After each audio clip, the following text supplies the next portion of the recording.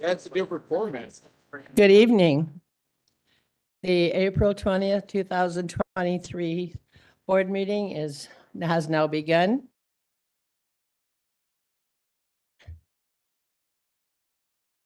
Mrs. Medina, would you please take roll call vote?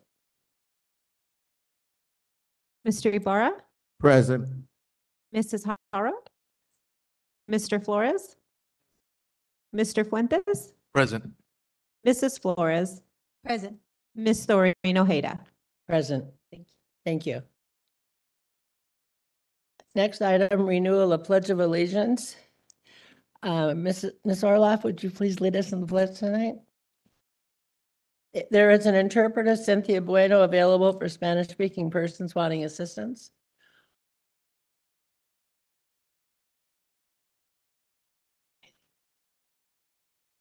Go ahead.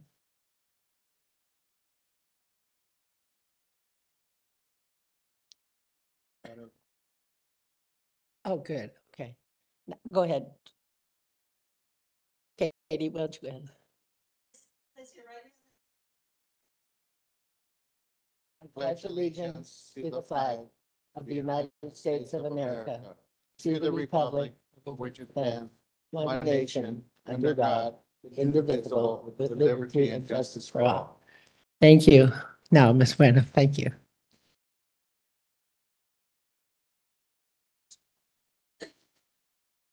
Is it on? Do I have to turn Mr. Turner's on? Oh, sorry. Thank you, Board President. Good evening, all. Muy buenas tardes a todos. Yo soy Cintia Bueno, soy traductora y recepcionista del distrito. Esta noche estaremos proporcionando servicios de intérprete. Si alguien desea escuchar la reunión completamente en español, simultáneamente pueden encontrarme en la mesa trasera donde pueden obtener un dispositivo y escucharla al mismo tiempo. Muchísimas gracias. Thank you. Item 1.3, adoption of April 20th, 2023 agenda. I'd like a motion, please, to adopt the agenda with the following amendments.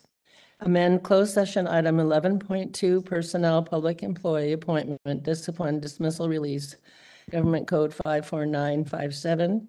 Addition of 4 certificated coaching, head junior varsity baseball boys, 1.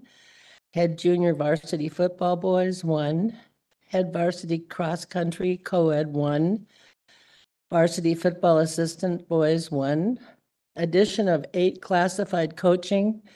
Head junior varsity football boys, 1. Head varsity football boys, 1. Head varsity tennis co-ed, 1. Junior varsity football assistant boys, 1. Pep squad director, 1. Varsity football assistant, 3. Boys, 3. Addition of 2 volunteer coaching, baseball boys, 1. Track co-ed, 1. Volunteer general, 20. Could I have a motion, please? I'll second. I have a motion by Board Member Haro and a second by Mr. Fuentes Yes. to adopt the agenda as recommended. All those in favor say aye. All those opposed, nay. Any abstentions? So on a motion by Board Member Haro and a second by Board Member Fuentes, on a 7-0 vote, the board adopted the agenda as recommended. Mrs. Sandoval arrived at 5:33. Thank you. Next item is our Colton High School presentation. I will invite Principal Abbott to introduce the students.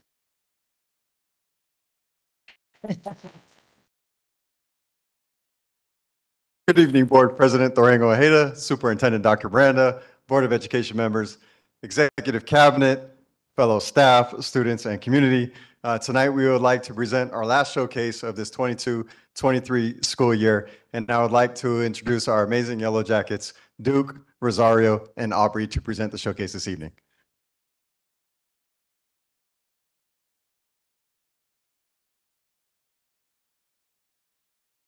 Good evening, Board President Doreen Ojeda, members of the board, Superintendent Miranda, Executive Cabinet, and community members. My name is Duke Medina, and I am the ASC president here at Colton High School.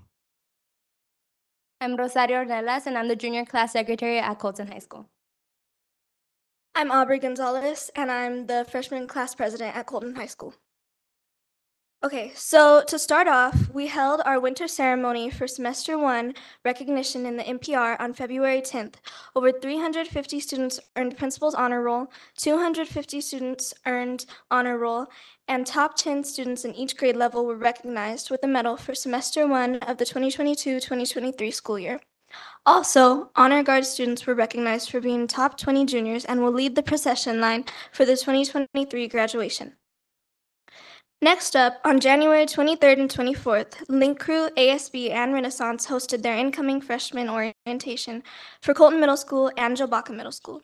This event helped familiarize incoming students with our campus, introduce them to our electives, pathways, clubs, and sports, and gave them a chance to meet some of our students and teachers. Also, ASB held the Winter Pep Rally in the Hub's Gym on February 17th. The rally was arranged around an Aladdin-inspired Arabian Nights theme. The event was a lovely showcase of Colton's winter sports teams, dance team, jazz ensemble, and the school spirit of our graduating class. Highlights of the event included competition cheer performing their CIF qualifying routine, the dance team's lyrical routine to the songs Arabian Nights and Beautiful Liar, and jazz ensemble's funky performance of Thomas Newman's Buffalo Head. Here are some more pictures from our wonderful winter rally. Now to recognize our winter sports. For girls soccer, recognition for all leagues San Andreas goes to Samara Barboza and Adeline Moreno. An honorable mention for girls basketball recognition for Skyline is Savannah Govea. For boys soccer, Yahira Rodriguez earned San Andreas League Offensive MVP. Also in boys soccer, Julian Sobranos, Manuel Alonso, Miguel Marcelo, and Carlos Alberto all earned All-League San Andreas. And lastly, in boys basketball, Devin Torres earned recognition for All-League Skyline.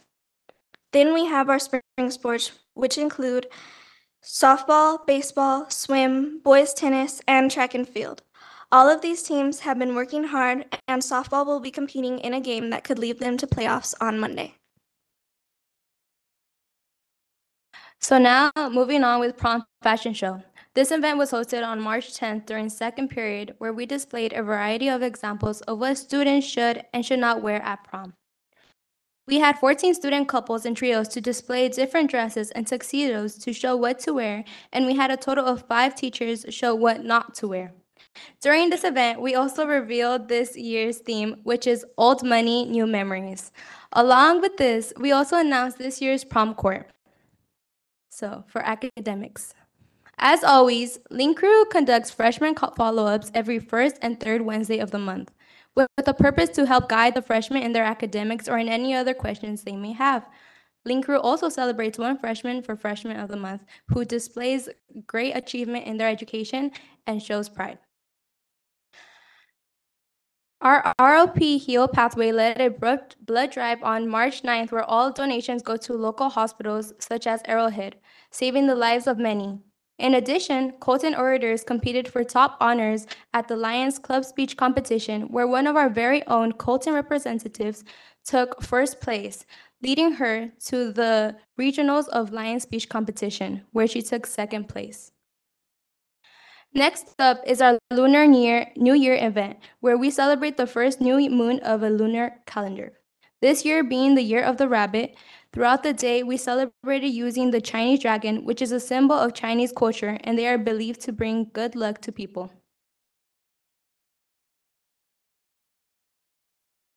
Next is our Science Fair and Pathways Expo. Student scientists from across the CJUSD came together to participate in the annual Science Fair and Career Pathways Expo. This was held in the Rivera NPR. A total of 75 projects were submitted to this year's Science Fair district-wide. 6 of those belonged to Colton High students. Several projects were on display in person, while others were submitted digitally. Judges interviewed students on video conferencing platforms as well. At the same time, Colton High's STEAM, Welding, and Heal Pathways hosted exhibitions in other locations on site for our visitors to enjoy. Club activities. On Tuesday, January 24th, Mr. Craig Martin's special education class enjoyed a period of soccer, football, and volleyball on the Memorial Stadium turf during second period, along with several general education students as a part of Colton High's Possibilities program. On January 24th, the same day, the IT department celebrated Matthew in a logo unveiling at the CHS library and awarded him the coveted prize. The competition for designing the department logo was launched on October 12, 2022. All students K through 12 were invited to enter the competition. Colton High's assistant principal, Mrs. Durham, shared that around 40 students from across the district entered this contest. Starting on January 27th, our eco-friendly club continues to get together after school to clean up our campus and hang out with their friends. The event was organized by Eco-Friendly Club President Ashley Galvan. She was excited to get the group together and make sure that our campus was clean, especially since there was a lot of wind during the time, causing trash to pile up. Our wellness conference. For the annual wellness conference held in the Rivera MPR, our keynote speaker, Brandon Allen, challenged Colton High students to be your own hero. The event, hosted by Colton High's Wellness Center and Wellness Club, brought in multiple organizations to provide support for our students interested in their own mental wellness. As we all know, CHS holds pride in our ability to highlight solutions for issues across campus and promote positive behavior. That is why we hold PBIS lessons regularly during our advisory periods, which include lessons on marijuana abuse and awareness. Saturday schools. Colton High continues to host successful Step-Up Saturday School days where students can study or make up attendance. CHS has over 1,600 students attend Step-Up Saturday schools, with students earning attendance credit while they get tutoring or study with fellow peers. On April 6, 2023, the sophomore AVID class held the AVID College Fair during both lunches. This fair put into perspective the reality of college and what the essentials are that you need to get into college. And then here's going to be a list of our upcoming thrilling and exciting events for all of our students here at Colton High School. So I'm just going to read through them for you all. On April 20th, which is today, we're currently hosting our NHS banquet for all graduating NHS people. They're going to be receiving their stoles today. Spring Rally on April 25th, which is this upcoming Tuesday, and that theme is going to be Nickelodeon. AVID Stole Ceremony on the 26th, Prom 2023 on April 29th, our Commitment Ceremony on May 1st, an All Schools Awards Ceremony for Semester 2 on May 5th, AP exams during the first 2 weeks of May, our STEAM Club Solar Boat Competition is going to be held around mid-May, Senior Sunset on May 12th, and Yearbook Lunch Party May 12th. Our Film Festival, which will include student submissions, is going to be on May 16th, Senior Awards Night on May 17th, Cap and Gown Distribution Day on May 18th, Grad Night on May 19th, where we'll spend the day living it up at Disneyland. Our AVID road trip near the end of May, which is really exciting because we haven't had the experience of the road trip in, like, I would say 3 years due to COVID. So it's really exciting for our juniors this year. And senior breakfast and graduation walks on May 2nd. And that is all for our presentation. Thank you.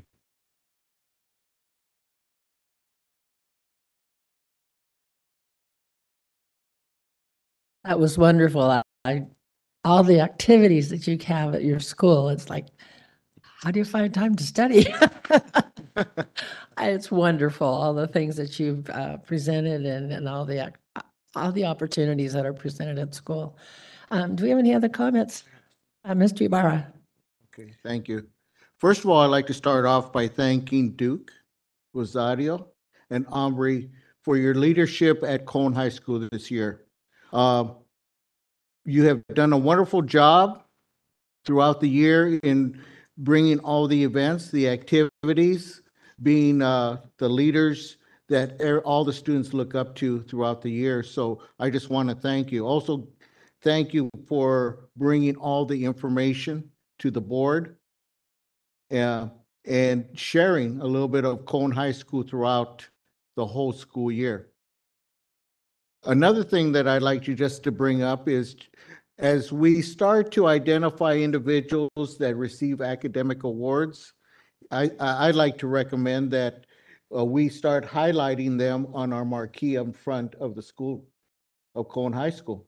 Because I think that being able to showcase the achievements of our students, not only to our student body, but to the whole community to show what they have achieved, I think it would be a wonderful idea. So I look toward our wonderful principal, Mr. Abbott, to maybe consider doing that as a recommendation because I think our students there at Cone High School truly, truly deserve that recognition throughout the year for their hard work and accomplishments.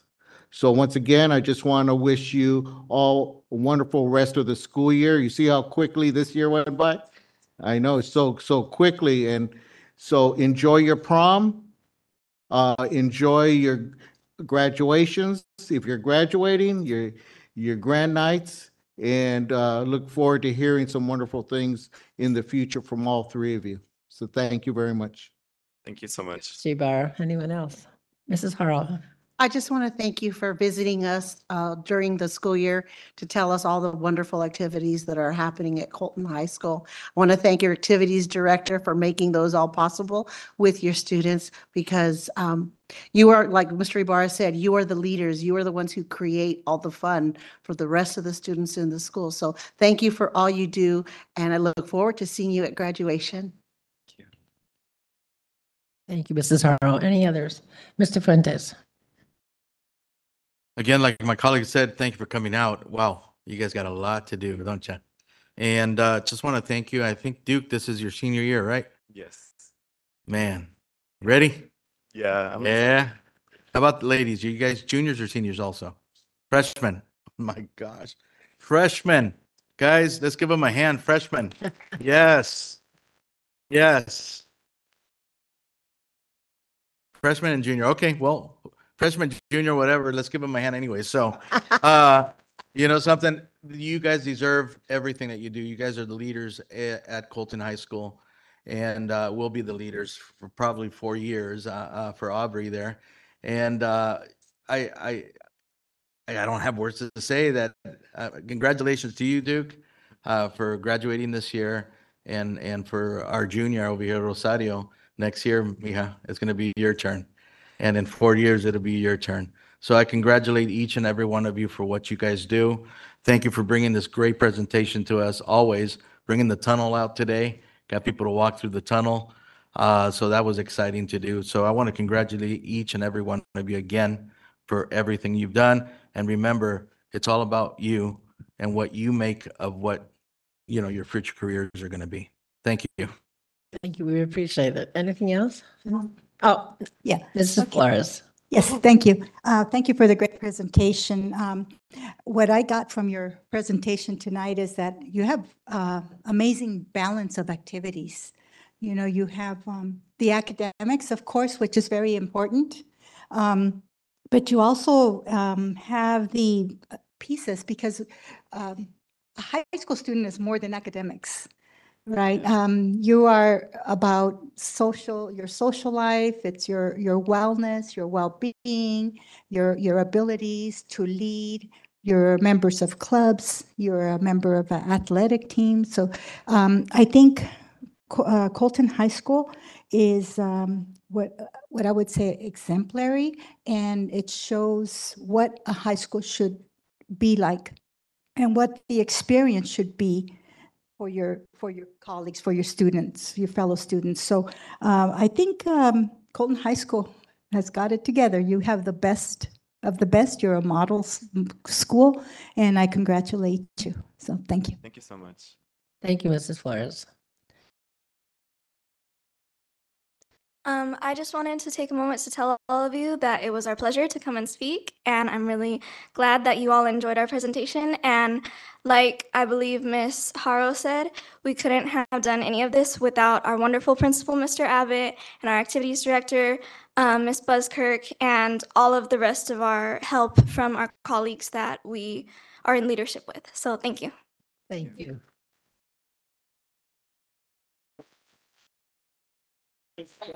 Oh, would you like to come up and please shake our hands?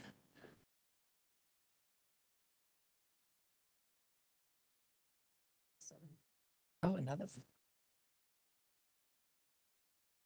Great job. Thank you so much. You guys did really well. Good job. Yes. But I look forward to seeing both of you guys next year. Thank you.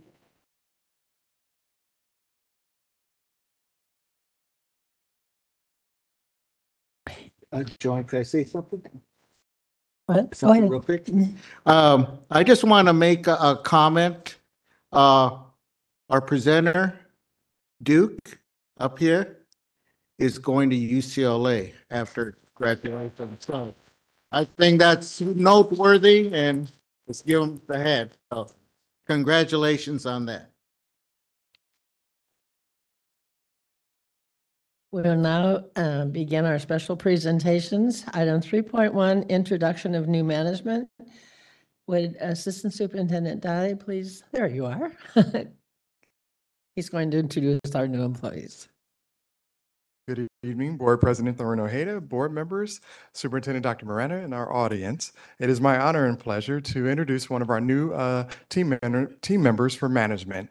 This person has taken on the assignment as Human Resources Assistant, and her name is Argelia Salcedo. Come on up.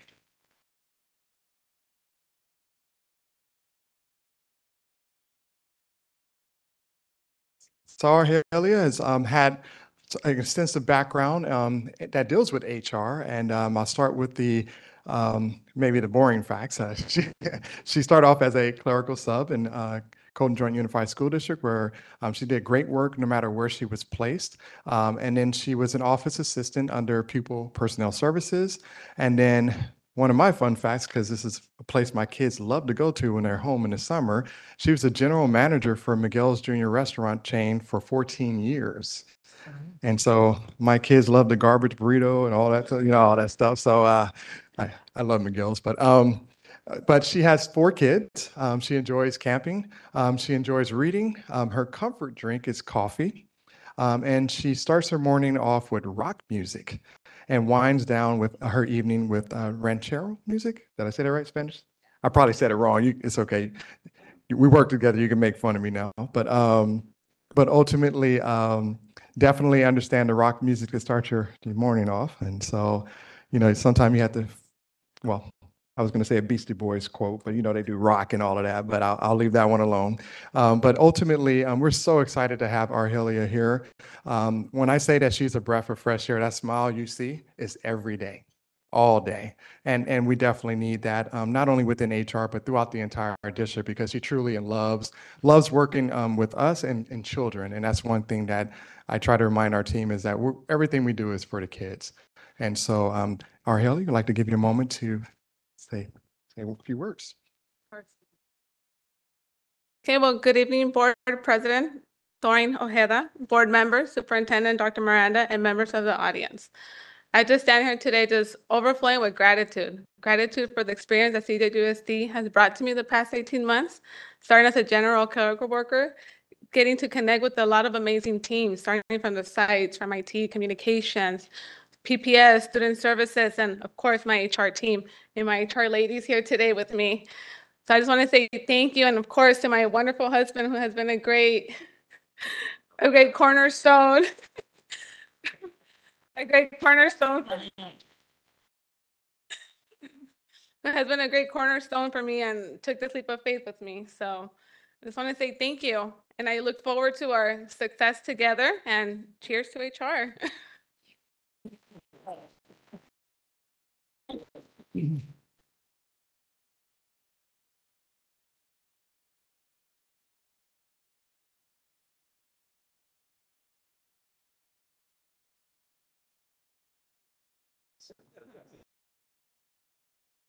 Congratulations.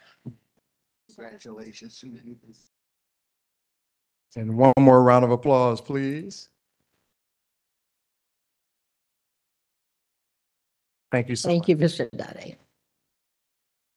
Our next item will be employee recognition. Director Cervantes, would you please come forward?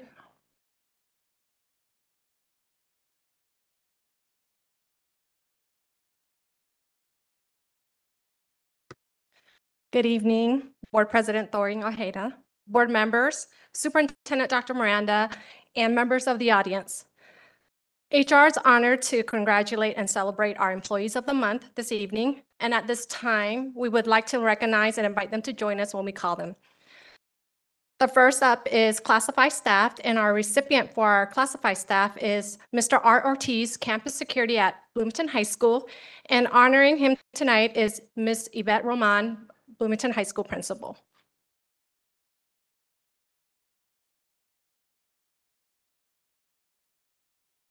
Good evening, Board President Doreen Ojeda, board members, Superintendent Dr. Miranda, and members of the audience. It is my pleasure to recognize our Campus Security Officer, Arthur Ortiz, on behalf of John Sachs of the Safety and Security Services Department. Mr. Ortiz is a campus security assigned to Bloomington High School for over 8 years. He has an amazing way of working with our students on campus. As campus security, it's important to make sure that our students know that they are safe, but also that they know that we enforce the rules and hold them accountable for their behavior. Mr. Ortiz has found a good balance where the students love and respect him, but also know that he will follow up with them for discipline should it be necessary. He regularly speaks with students and goes out of his way to get to know them and understand them, even the repeat offenders, while also allowing them to the opportunity to realize the importance of abiding by the rules without making them feel like he is some authority figure to be afraid of. Mr. Ortiz makes himself available to adults on campus as well. For example, BHS Connie Barella, who works in the business office located in the center of campus, is in the position where she can see a lot of student activity from her vantage point. Mrs. Barella states that when she first started at BHS, he told her to reach out whenever security is needed, and he has been aiding whenever she observes students loitering, fighting, etc. in the area. She would reach out to notify him, and he or someone else would come right away. Additionally, she has and many others have observed his positive interactions with students, such as seeing him dancing during passing periods and encouraging students to hurry to class, seeing students wave to him as they go by, and alternatively, he has been observed rushing to calls for passed out students, or to save students attempting to jump from the second-story ledge, jumped a fence to chase a drug dealer off campus. Just to name a few, Mr. Ortiz can be seen all over campus and is known as Johnny on the spot, as he answers call after call or patrolling the campus. He has the kindest heart for students and staff, has a great disposition, and always has a smile on his face. He is well respected by BHS students and staff. His safety department colleagues and school and department leadership admire him and his ability to support. He sets an excellent example of someone who truly cares about the overall well-being of our students and the school and the district community.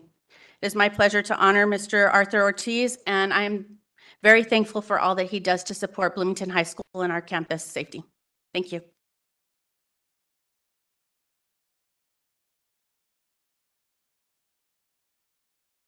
Next, we would like to recognize our certificated staff. And our certificated staff is Kelly Van Valkenburg, and she's our CPS for secondary education. And we would like to invite her here and her supporters and family. Honoring her would be Dr. Eric Mooney, and he's the Director of Secondary Ed.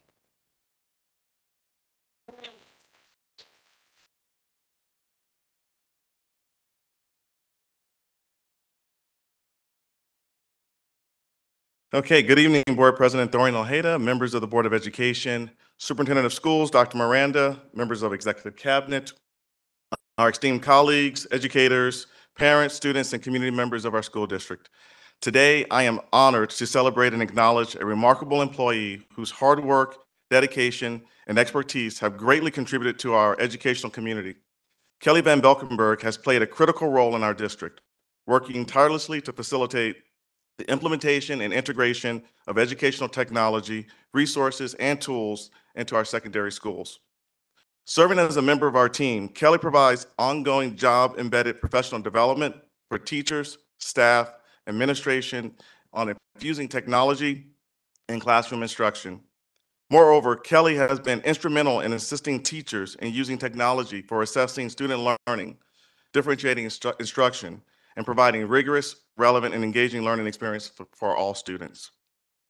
Her contributions don't end there.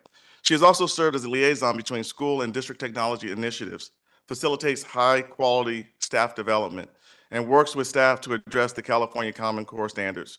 diverse student needs and interests, and higher order thinking skills. One of my very first communications from Kelly, besides her telling me that the team stalked my social media when I first got hired, was her providing me with a list of 8 to 10 professional development events that the ed tech team was hosting for our teachers, to support our teachers, and her offering to bring me up to speed on each of those. Kelly has also been a valuable resource to our teacher librarians and their collaboration meetings and helping manage the library needs and staff at our schools. She is a coach, a motivator, and has modeled effective use of technology tools and resources such as Destiny to systematically collect and analyze data to improve instructional practice and maximize student learning. Kelly also oversees assigned projects and programs such as the California Young Readers Program and is always willing to help out whenever necessary. She has assisted the School Improvement and Accountability Office in overseeing database subscriptions funded through our LCAP, has assisted school site administrators in preparation and implementation of educational technology plans prior to and during the school year. And during the early days of the pandemic, Kelly made sure there was a seamless transition to one-to-one and successful distribution of our Chromebooks to our students. Last but not least, Kelly approaches her job with a growth mindset and participates in ongoing professional development related to her responsibilities and maintaining expertise in the field. She serves as a consultant for the San Bernardino County Office of Education, supporting library services, which is an added benefit to our district and our school sites. Because of her work, our Colton students have digital access to the county library through our ClassLink platform on their devices and so much more. A teammate shared, Kelly is always willing to help me, and I have asked her a million questions over the years. She is kind, patient, and extremely knowledgeable. We are lucky to have her at CJUSD, and I feel especially fortunate that we are in the same department. So I ask you to join me in recognizing and applauding Kelly's remarkable achievements and contributions to our school district and county. She is an invaluable asset to our community, and her hard work and dedication have made a significant impact on the quality of education we provide to our students. So thank you, Kelly, for your exemplary service and commitment to our school district.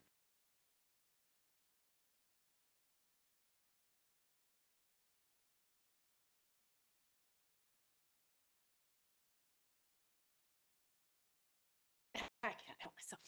I just want to say thank you. I'm really honored and humbled that one of my peers recognized me and for this honor. And I'm so privileged to work with an incredible team from Ed Services, and especially grateful to work with all the great educators in our district. Thank you.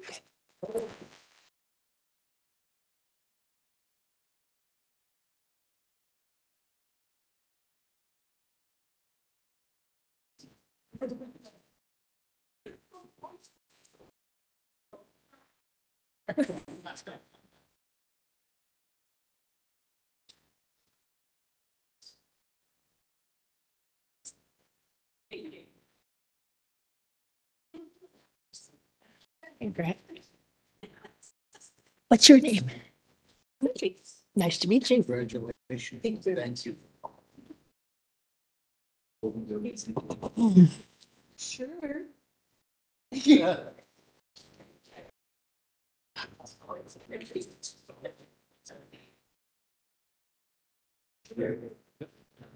One more round of applause for Kelly, our certificated employee of the month.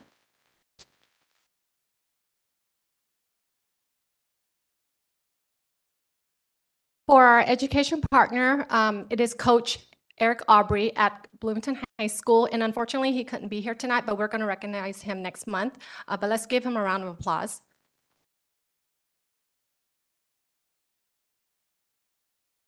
Again, HR would like to congratulate our winners tonight, and we encourage our staff members to continue to nominate, and we'll see you next month. Have a great evening.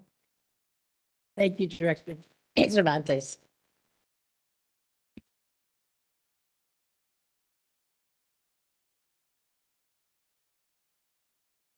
At this time, item 4.1, public hearing concerning the public disclosure requirements of AB 1200 for the classified salary adjustment for the 22-23 school year.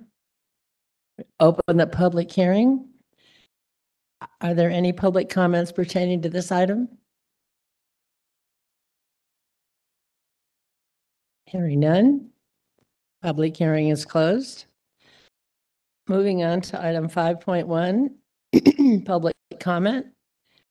For public comment, each speaker will be invited to the podium and should begin by stating his or her name and residing city. Board Bylaw 9323 states that individual speakers shall be allowed 3 minutes to address the board on each agenda or non-agenda item. The board shall limit the total time for public input on each item to 15 minutes. With board consent, the president may increase or decrease the time allowed for public presentation, depending on the topic and the number of persons wishing to be heard. The president may take a poll of speakers for or against a particular issue and may ask that additional persons speak only if there's something new to add. Our first, our first speaker this evening is Kate Scanata. Katie.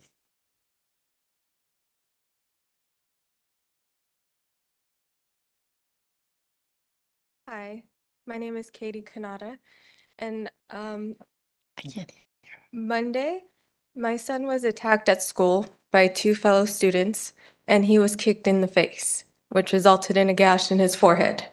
This happened at 12:45. I was not called. He told 2 teachers. There was not an incident report. I did not find out until 3:15 when I picked him up from his after-school program. I talked to the principal that day, and she said she had no clue what happened to my son, and she would talk to her staff in the morning. I went back the next morning, still no incident report was filed, and she couldn't tell me why my son did not get sent to the nurse, why I was not notified. And the 2 boys were not suspended, and they were let back on the playground with him the next day. I went back today and asked if the staff was talked to about proper protocol or procedures when a child is injured, and she told me she could not discuss that with me. And I just wanted to bring that to your guys' attention, that I feel nothing was done, and if any other kid is hurt at school, I feel parents should be notified at that time, especially with a head injury. My son has a really good sized gash on his forehead. It happened at Ritchie Canyon Elementary. The principal's name was Miss Pedroza. He told a substitute and a 3rd grade teacher named Alexandria Felix. That's all I have to say. Thank you. Dr. Ortiz will be following up with you. Okay. Thank you for coming. Comment real quick? Just a quick, I just like to make sure that the follow-up we get addressed as a board on the outcome of this follow-up. Thank you. Next person, Jesse Holguin.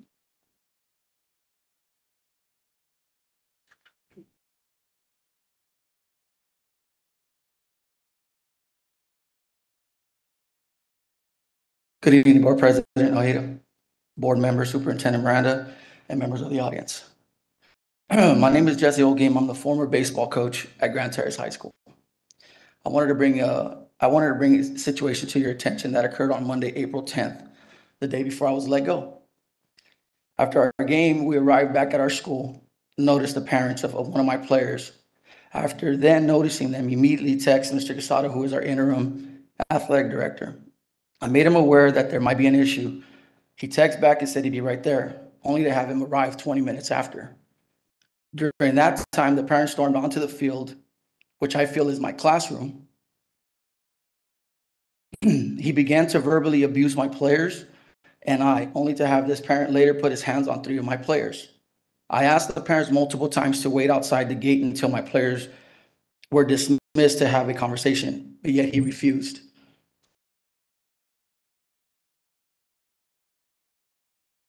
My concern at that point was the safety of my players and myself. I had a brief verbal altercation with the father, asking him to leave as he continued to verbally attack me, going as far as speaking about my family. The situation was a continuation from something that took place a week prior that our athletic director was notified about. When Mr. Quesada arrived, the player and the parent were both in the parking lot, where he began to shout out and continue making comments about my players and my family. Rather than this parent being escorted off campus, they were put on the back of a golf cart and taken to the office to take their statement. I was called into the office on Tuesday the 11th at 1:45 and was let go at 2:30, where I was told it was due to multiple issues and not about the incident from the previous night. I then asked our principal, had last night not happened, would I be sitting in his office? His answer was probably not. With that being said, I've yet to have been asked to give a statement about the incident, how me having to protect my kids had to be done alone because of the negligence of our admin. Yet because of the reasons not being disclosed to me, me being let go, other than multiple reasons, I find very weird that 3 weeks ago in passing, our principal then pat me on my shoulder and said, "Keep up the great work." I understand that as a walk-on coach, I have to be rehired every season, and if the school chose to not hire me back, then I would have been able to apply for other jobs without being questioned. But now my integrity has come into question, and not just through any future hiring process, but in the community my family lives in. Just this week, it was reported that one of our players, that a staff member told one of our players that they have Stockholm syndrome.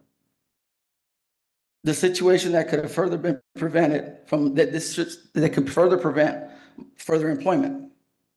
I feel this all could have been prevented if things were handled properly by administration. I thank you for your time and your service to our community, and I hope to hear from somebody regarding what I've said here tonight. Thank you. Our next speaker, Layla Christian.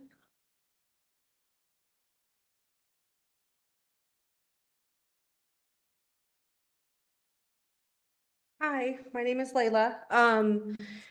I'm here to talk about what happened on the baseball field. I was there also. I seen what happened.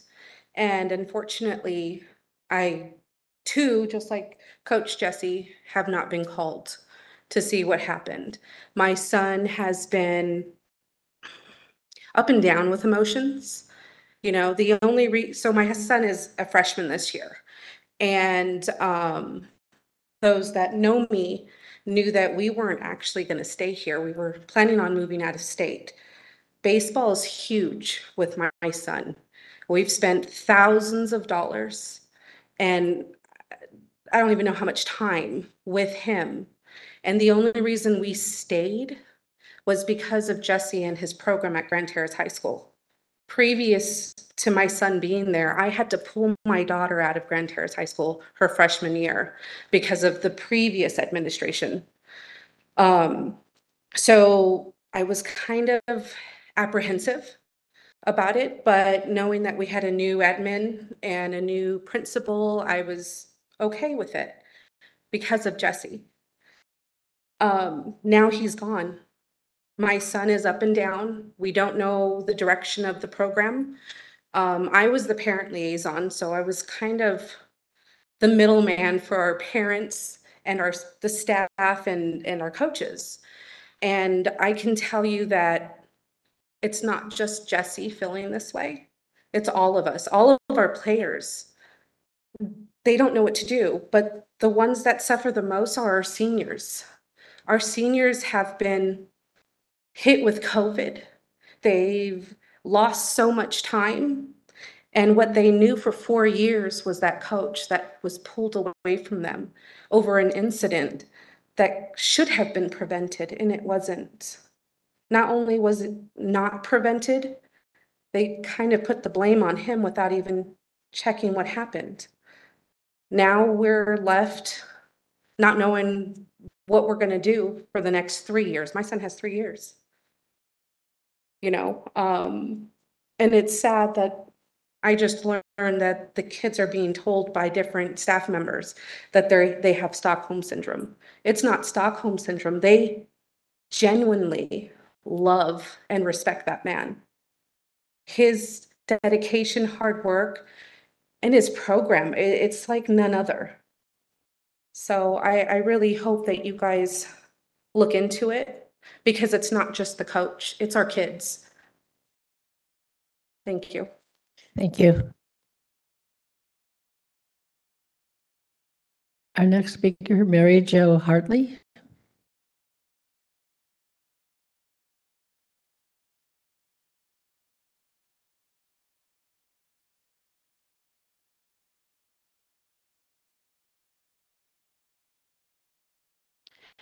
Good evening, Board President Thorin Ojeda, honorable board members, Superintendent Dr. Miranda, and members of the public. Thank you for allowing me time to speak tonight. My name is Mary Jo Hartley. I am a resident of Grand Terrace and here on behalf of West Valley Water District in Rialto. I'm here on behalf of the district to formally extend an invitation to you all to our Earth Day celebration and open house this Saturday, April 22nd from 9 a.m. to 1 p.m. This event will be held at our headquarters located at 855 West Baseline Road in Rialto. Due to limited parking at our district, the event parking will be held at Eisenhower High School and we'll be shuttling attendees to and from the event. Our community event is free of charge and will feature family-friendly and children activities, informational booths, water treatment tours, landscape workshops, interactive demonstrations, and in-and-out burgers while supplies last. While it's not required, we encourage all attendees to register for the event by visiting our website, www.wvwd.org. I'd also like to take this time to formally thank the board, superintendent, and district staff for the essential role you have played in supporting our upcoming Earth Day. Not only will Colton Adult School have a booth to engage, educate, and offer resources to our attendees, but the Bloomington High Color Guard will be there under the guidance of Senior Chief Wood to present colors during our ceremonial activities. We hope to see you all there, and thank you again for your time. Thank you.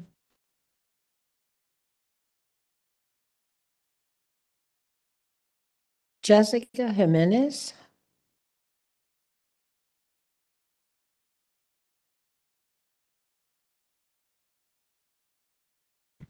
Good evening. My name is Jessica Jimenez. My son is Chase Navarrete. He is a JV baseball player at Grand Terrace High School. I will also be speaking about the events that happened last week in support of Coach Jesse. On April 10th, after the baseball program returned to Grand Terrace High School from playing their games against Rialto, a parent was allowed to enter the field and verbally assault the varsity baseball coach in front of the players, which resulted in physically assaulting players, and then was walked to the office by the athletic director. As a parent of a baseball player, several incidents occurred that day that Grand Terrace should have not allowed. A parent verbally assaulted the coach in front of players, my son included. Behavior like this should never have been allowed in the presence of the AD. That parent was then kindly escorted by the AD inside the campus instead of being removed from the premises for his actions. They were condoned. This is unacceptable to allow this behavior without any consequences put onto this parent. Coach Jesse holds a high standard for his players and expects the utmost respects from them to be executed, and in return, they will do the same and he will do the same to them. His reaction that day was as a result of protecting his players from an aggressive parent, as anybody would want our coach to do for our players and our children. The parent was aggressively seeking a reaction from Coach Jesse, and because the players were in protection of their coach, they felt the need to attempt to make the parent leave. They were then stepped in front of, and the parent resulting in the parent physically pushing two players. My son has played baseball in Grand Terrace his whole life. He started in Little League. He's had coaches that have impacted his life greatly in several ways. Sorry, I'm reading off my phone and it's making that noise. Coaches are mentors to these players. If investigation was done regarding this event as it should have been done, they would have known that these players respect, admire, and want to be taught by their coach, Jesse. On the field, they learn fundamentals in becoming a man that not all coaches give to the players as Coach Jesse does. Not only did he do this, but he ran the baseball program in ways that Grand Terrace High School has never supported the baseball program. As an employee for the district as well, I know that there have been vandalism on those Grand Terrace baseball fields several times without any corrections being made and no support from the high school. I know that directly as an employee. As a parent, I know that as well. And I know that Coach Jesse has been the one to correct that, not the schools. Coach Jesse is the one that goes out there and maintains the fields in ways that is supposed to be supported by the district. If he doesn't do it, he has the players do it for them. If investigation would have been further done, we could have gone with the majority of parents, the majority of players, but instead we're forced to go with the minority of what is felt against this coach. I ask that you just please review this incident. Thank you.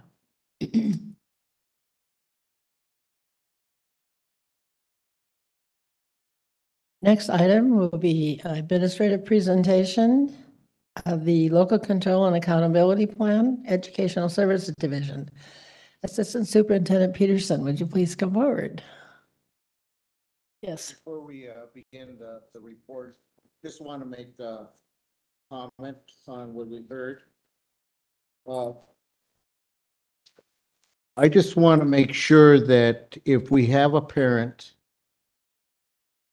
who disrupted the program, as we're hearing, that typically, because I've been around for a while, anytime we had a parent that would do that, we would not allow that parent on site at any ball games, period.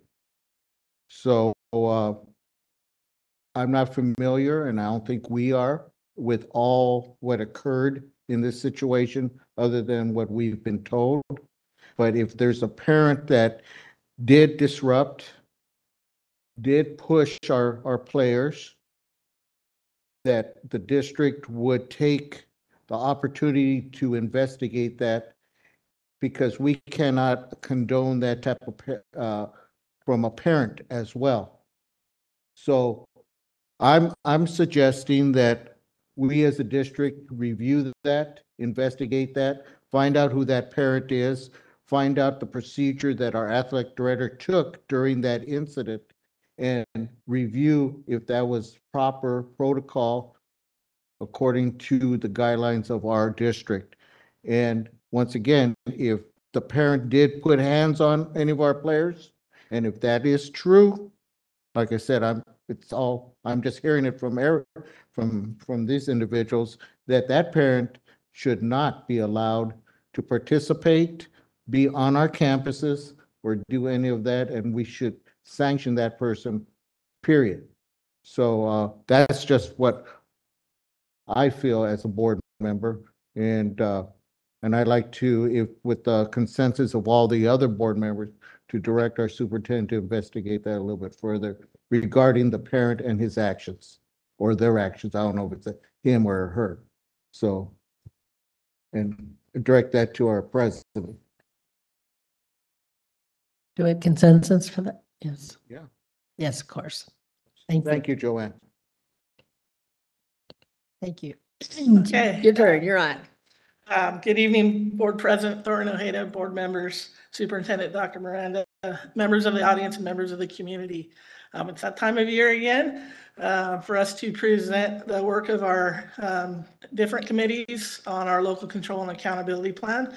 It is my honor tonight to co-present with our school improvement and accountability director, Joda Murphy. And so just as a reminder, the local control and accountability plan is part of our local control funding formula, and we're required every year to develop, adopt, and update what is our third year of a 3-year plan using a template adopted by the California Board of Education.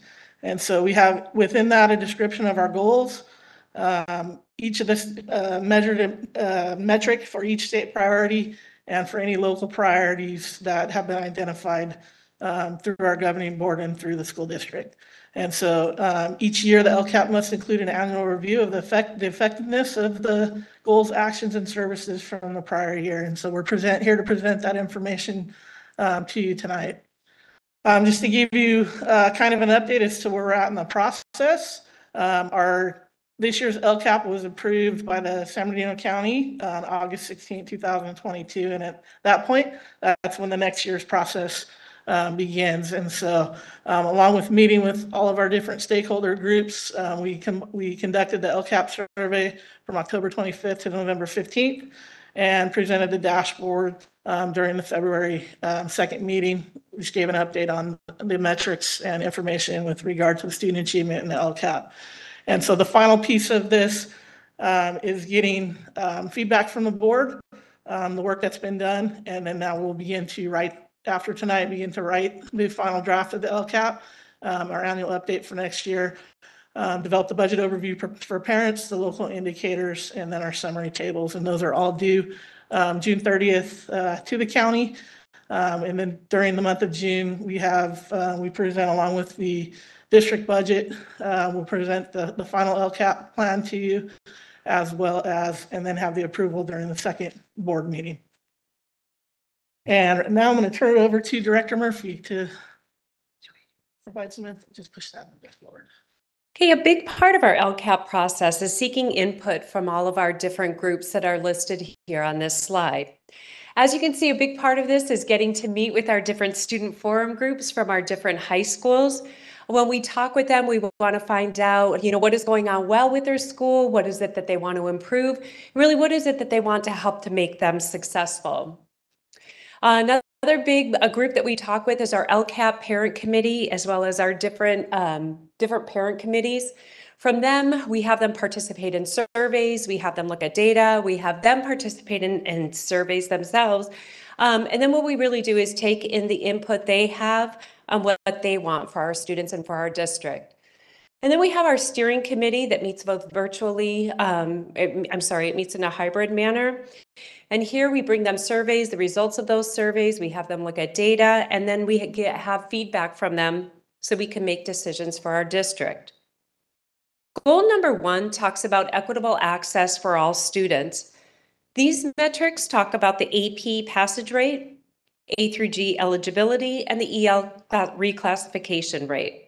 What we've listed here are up-to-date metrics, with most of the metrics coming in at the end of the school year. This is a list of our current items that are funded in the LCAP and Goal 1, and we're going to continue supporting them as we move forward. You can see here that there's numerous areas of staff and areas of support for all of our students, but our focus is always on our English language learners, our foster youth, and our low socioeconomic students. Goal number 2 focuses on student achievement and centers around our dashboard indicators, as well as our secondary and elementary assessments, which align to the dashboard. You can see up here our DIBELS and iReady is updated for mid-year, with the rest and the dashboard information is included from 2022. And these are our current LCAP funded items to support our student achievement goal. And most items here are specific to teacher and student support for academics and technology. Goal number 3 is about wellness, and the metrics for this goal are focusing on our dashboard areas of the school climate and also all the mental health supports that we have for our students. You can see here, this is always an area of pride, an area of strength when we talk to our different groups. And you can see here our different funded items that we have for wellness. Goal number 4 is on family and community engagement. And the metrics for this goal include our parent engagement activities with various meetings that we have with our families throughout the district, as well as our different communication avenues. So we're looking here at our workshops, our educational opportunities for our families. Only the LCAP survey is updated on here, and the rest of the metrics will come in at the end of the year. And you can see here, this is our LCAP funded items for goal number 4.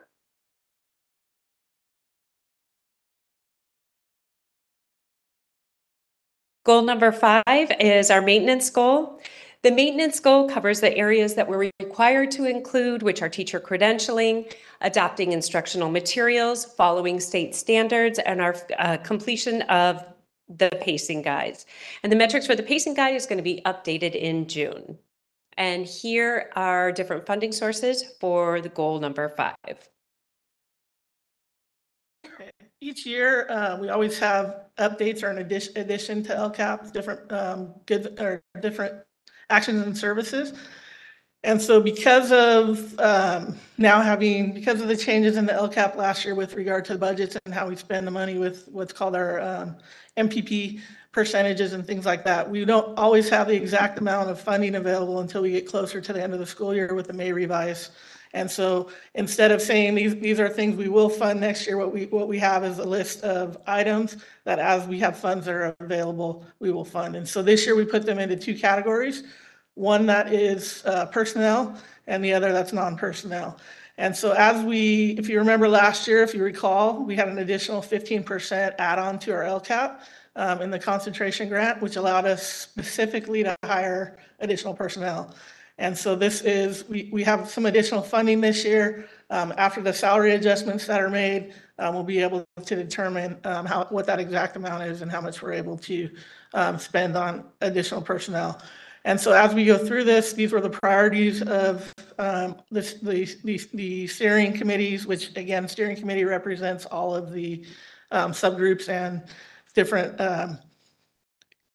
committees and groups in our district. And so you'll see their music, art, PE, elementary teachers. If you remember last year, we did hire 9 itinerant staff to work with our 9 highest unduplicated population schools. And so what we want to do is complete this process and be able to hire 9 more to be able to service all of our elementary schools in the district. We have dual immersion teacher stipends that we want to be able to provide to our dual immersion teachers with the addition and adding another subject to our middle school dual immersion program with science, so an additional science teacher. Support for all of our school sites as well as the district with the website specialist, an additional licensed clinical therapist. And if you recall, once we hire a licensed clinical therapist, there's a lot of interns that come that will be able to support with that. So it'll be multiple staff. Wellness center coordinators at our high schools, district community liaison. Right now, we currently have 2. So we'd like to be able to have one additional one to serve all 3 cohorts across the district. And then increasing our child welfare and attendance specialists to a full year. And then adding, as we add TK and lower the numbers there, as well as the instructional support needed at our elementary schools to be able to add bilingual elementary instructional assistants. And so these are the personnel. And then this would be either one-time funding, the list of one-time funding, or if we're able to continue the list of items that we would add on. And so on there, our teacher collaboration day, we currently this year are doing 1 day without subs, which means it's off contract time. And so we'd like to add an additional day with subs so that teachers can spend that time collaborating. We have additional funding for athletics. Last year's additional funding was one-time funding. So in order to support that again, we need to add it here. Materials for the art, music, and PE elementary teachers that we're bringing in. Additional funding for site field trips. Differentiated assistance support for our target subgroups. We presented on that earlier this year with our dashboard. Dual immersion materials and support. We have our district arts plan that we'll hopefully be presenting in May to the board to help support and fund that. Our Chromebook chargers and charging stations, which is an ongoing expense each year and throughout the year.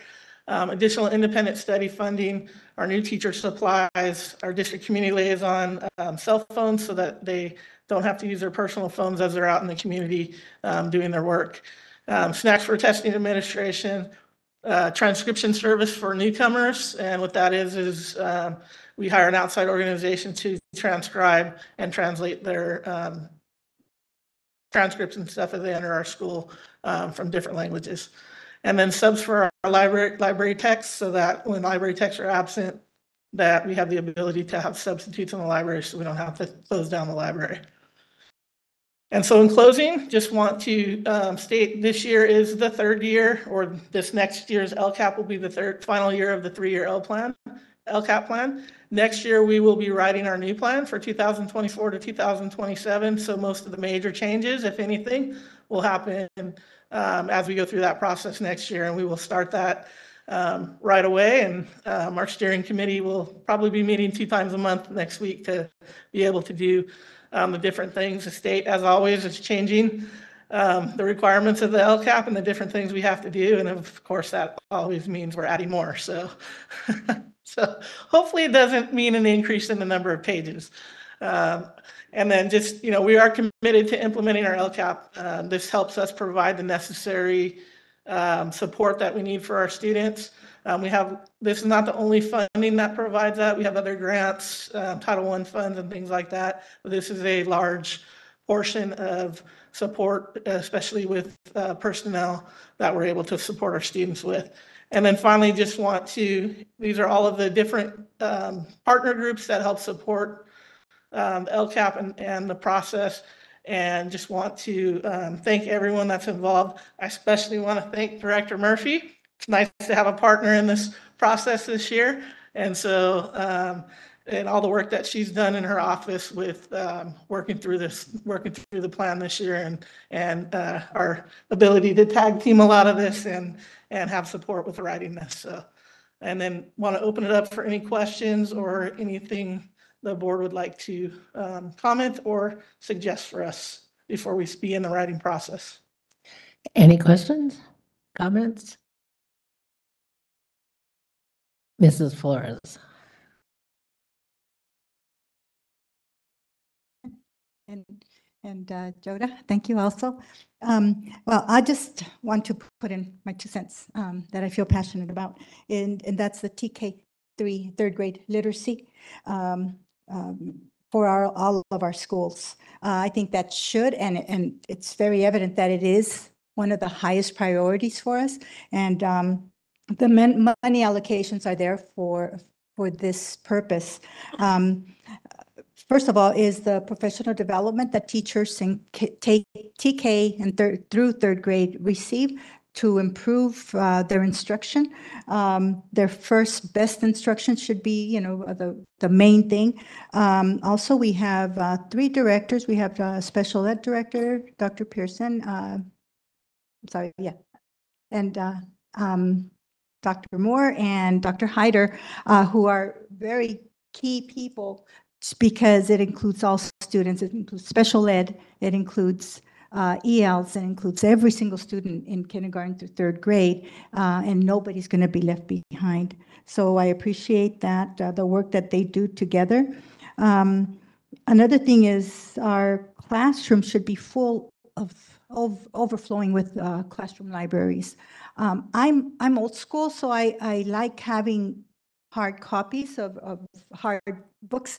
I don't know what direction we will be in 5 years, 10 years. I probably won't be here, but for now, I think it's important that we provide students with lots of books, I love going into classrooms throughout the district and walking in and seeing a corner of the class of every classroom with books.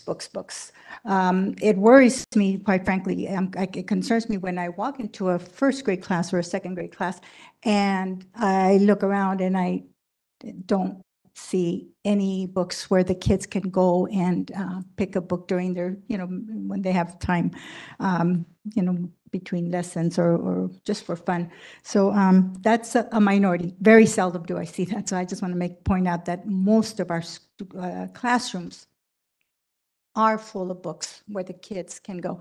Libraries, the librarians do an amazing job. They make it the libraries are beautiful and inviting, and the librarians are also key people for this. So those are just my recommendations, and I'm happy to see that LCAP and the SIPSAs put money aside so that there's an abundance of good literature for our students. So those are just my. Thank you. Appreciate that. Thank you. Other questions or concerns? I have a question. Mr. Ibarra. Thank you. First of all, thank you for your presentation. I want to just talk about a line item on goal 4, where the parent leadership classes is concerned. I know the importance of having our parents involved with their students' education. I mean, it's imperative that they become involved in that way. Um, Well, first of all, can you explain a little bit about the leadership classes? How are they delivered? When are they offered? Where are they offered? What type of attendance have we had? How is it advertised out to the community so that they're aware of it? Okay, so our parent workshops and parent leadership classes are developed, and our parent manager, Alejandra Della Torre, is the one most responsible for putting those together and getting parents to attend. She attends all of our different parent meetings and publicizes that. We put it out, put information out through our Q communication, so it goes to all parents. At different times, there may be things that are taken home or things that individual sites are then asked to send home as well.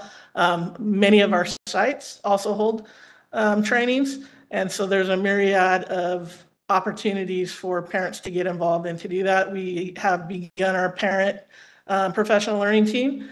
So they've been going about 3 months, and so over the course of the next year, we'll see a plan that develops from them as well that will provide their action plan and what they want to see based off of what the parents state. One of our metrics as we go through this as well is, if I can get to that, you can kind of see here from last year the workshops involvement. We had over 2,000 parents that attended at some point. Most of those were online last year. I'm not sure it's quite that high this year because of most of us going back in person. But there's been multiple opportunities for parents to do that. And we can give you a list of what we've offered this year in BC or correspondence if you'd like. I'm thinking if we could consider taking a look at what would it take to articulate those courses. Putting it together so that we could work together with, say, San Bernardino Valley College as an example, and articulate maybe through the adult school program where we can reach out to all the families that are out there that not only would benefit for taking these type of classes, but also will receive college credit for doing that. And something that would probably look very good on a resume, on an application, would look appealing to their potential employers for promotion and advancement, but also identified as something that we can grow from within so that they could also become more knowledgeable about our district, how to work with their own individual children, how to become leaders within our district so that we can not only provide additional assistance to our teachers, our employees, to the district, and also that they could walk away with something substantial in their hands, so to speak. So just wondering if any thoughts either through Valley College, through CRIROP, there opportunities like that, something that will draw in and continued interest, because we could do like a 3-tier program, identify the leadership in so that it's ongoing for educational learning, and move it from there. So just throwing it out there. That's something we can explore And something that maybe might draw the interest of our community, the people, because when you think about it right now, as you guys well know, I'm not saying anything anybody doesn't know. More education in today's world is better. And when we could provide education at a quality like you're saying, with instructors, with materials that reach the quality of professionalism, why not try to provide additional, like the college credit?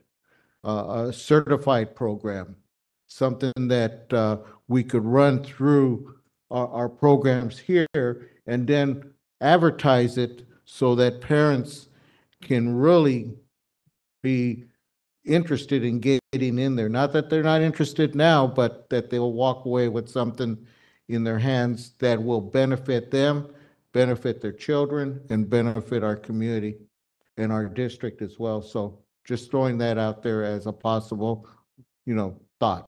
So thank you. Any other comments?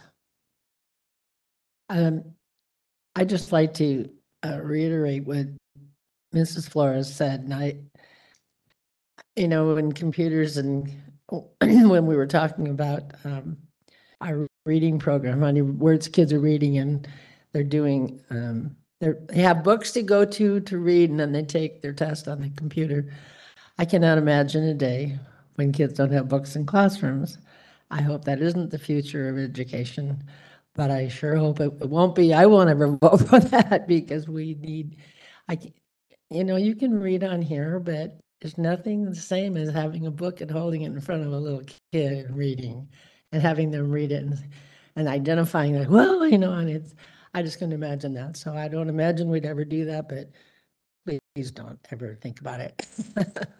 Not necessarily in the plans that I've had, so I agree. But in literacy, math literacy, and language literacy or reading literacy are so important. And so to have all the people that she mentioned working together for that, we're not there yet, but I know you're working towards that. But I think we need to really remember that they're never going to get content in upper grades if they don't get reading skills in primary. So it's exciting to me to have pre-K. An upcoming teaser for the board, we're just finishing up the report from the Literacy Task Force. It's a very comprehensive report, and so that will be coming shortly into your BC, the first draft of that, and then at some point, whether it's towards the end of this year, beginning of next year, we'll get the task force to come up and present on that. So I'll be real happy, right? Thank you. Anybody else? Thank you, Dr. Peterson and Mrs. Murphy. Next, we have item 6.2, chronic absenteeism and discipline presentation by Student Services Assistant Superintendent Ortiz and Christy Padilla will be presenting. Good evening, Board President Thoreen Ojeda, members of the board, Dr. Miranda. Pleasure to be here tonight to talk about two topics that are heavily impacting our district and others. And it's nice to be here alongside with my colleague, Ms. Padilla. I was just about to say next slide, but I got the clicker. So just to give some structure to this presentation, the board during a February presentation where Dr. Peterson spoke about differentiated assistance, chronic absenteeism came up. So the slides will address questions that the board had about chronic absenteeism. And then I will also talk about suspensions and expulsions. And at the end of each of those sections will be an opportunity for questions to give the board that time and opportunity. Just defining chronic absenteeism, the state considers 10% or more of the instructional days excessive, and you are chronically absent, which takes us to about 18 days. However, at 10, 5, 8 days, the district is concerned, and our team starts doing their work to make sure that we get students coming to school. The desired outcome as far as being on the dashboard, they're looking at the lowest percent in the current year that we can possibly obtain, and then a decrease in the year, the following year and thereafter. Some important information to consider: this is not reported for high school. California is required to report only current year data. So Dr. Peterson talked about only status for 2022 dashboard, and students enrolled for 31 days are the ones counted in the calculation. And to provide some context, CJUSD is not unlike any other district in California. A recent report in EdSource looking at 30 districts statewide showed that 1/3 of those students were chronically absent when you looked at all those districts. Prior to the pandemic, they were about 13.5%. Ms. Padilla will give some information of where we've been and where we are now. And it's not even just the chronic absenteeism that suffering with students, it's also the typical ADA, the daily average attendance. And you can see there again, based on this report, we're talking about an increase of about 9 days missed through those 30 districts statewide. One of the questions that the board had in February was just the obstacles. So really two big obstacles that have been the essence of the cause of this. One was COVID, an unprecedented pandemic that hopefully we never see again and our kids don't have to experience. But the variants, it wasn't just that we went through COVID, you had variants, you had virtual learning. It literally put a stop to education and the way we educated kids just immediately. So we've had to kind of deal with that. Put in place independent study, returning to school, virtual learning. But really the big part now is that that COVID culture, trying to undo all that kind of mentality and working through. So looking at symptoms in terms of when we've had symptoms, when COVID first started, there was a typical staying at home and following that process, that fear and concern of parents sending their students to school. That comfort possibly of learning at home. We know that some students, and I speak from experience, my oldest thrived in that environment. So when we actually started coming back, he was like, what's wrong with staying at home and learning, Dad? So there are some students that thrive in that environment. It's one of the reasons why we offer independent study now. And unfortunately, there is that taking advantage of the system. Instead of staying home for a couple of days, what I normally did, now because of COVID, I'm going to stay home for 10 days because that's what guidelines say. So undoing all that, CDPH guidance, we've been doing a great job of following their guidance, and it changed recently once again. So working with our staff, we just met, Ms. Padilla, with attendance clerk, health assistants, and nurses to explain the new guidance and try to start undoing who we send home, why we send home, and for how long we send home, and trying to help parents understand that. In Dr. Peterson's presentation, she talked about, and just a summary of our student groups on the left that are being impacted by chronic absenteeism, and then also two more races, African American and foster youth, also with suspension rates. So we are having to address those subgroups specifically, which we'll talk about tonight. So I'm going to turn it over to Ms. Padilla. Good evening. So are we the only district experiencing high levels of chronic absenteeism? I think Dr. Ortiz alluded to the fact that we're not. Prior to COVID, you can see that Colton Joint Unified School District was very similar to our neighboring districts at about 10.9% of students being chronically absent. After the return of in-person instruction in the 21-22 school year, chronic absentee rates were higher than other districts, but Colton Joint Unified School District has been following the CDPH guidelines to ensure safety on our campuses. Currently, our chronic absentee rate as a district is 36% of at 120 days of school. As far as addressing chronic absenteeism, the Student Services Division is working with positive interventions and incentives to help engage and motivate students, like postcards, September awareness, winter incentive giveaways, and our Tomorrow's Leader celebration event, which is on May 3rd at Bloomington High School this year, and I hope all of you have received your invitations. We also provide personalized outreach to our students and their parents and guardians in an attempt to re-engage students and improve their attendance. This is done by our district community liaisons, behavioral mental health interns, and our county probation officer. To support the school sites with chronic absenteeism, we hold in-person attendance meetings with administration, counselors, attendance techs to look at the data that is broken down by subgroups and then discuss interventions that are being implemented and the ones that should be. Our home visits have been focused to support around our lowest ADA schools this year, which we've concentrated on our 5 lowest schools, which are all elementary schools, and have done home visits with them. One of our Saturday School, also called Saturday Academy, is one of our positive interventions that is provided to students to make up for being absent. Elementary and middle schools are required to hold 12 sessions a year, while high schools are required to hold 16.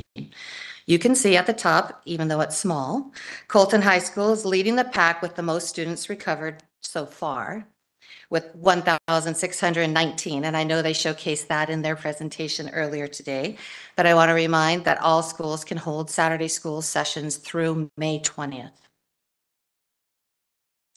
So SART is usually the first formal meeting regarding attendance.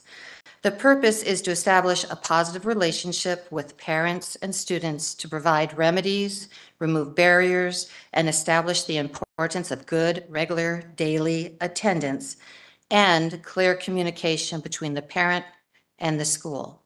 That is usually what is lacking. The school sites have held 708 SART meetings so far this year, while Student Services has signed 161 SART contracts while conducting 324 home visits. The district also sends out truancy tracking letters for all students who have 3 or more unverified, unqualified absences. As of February, we have mailed out 14,492 letters.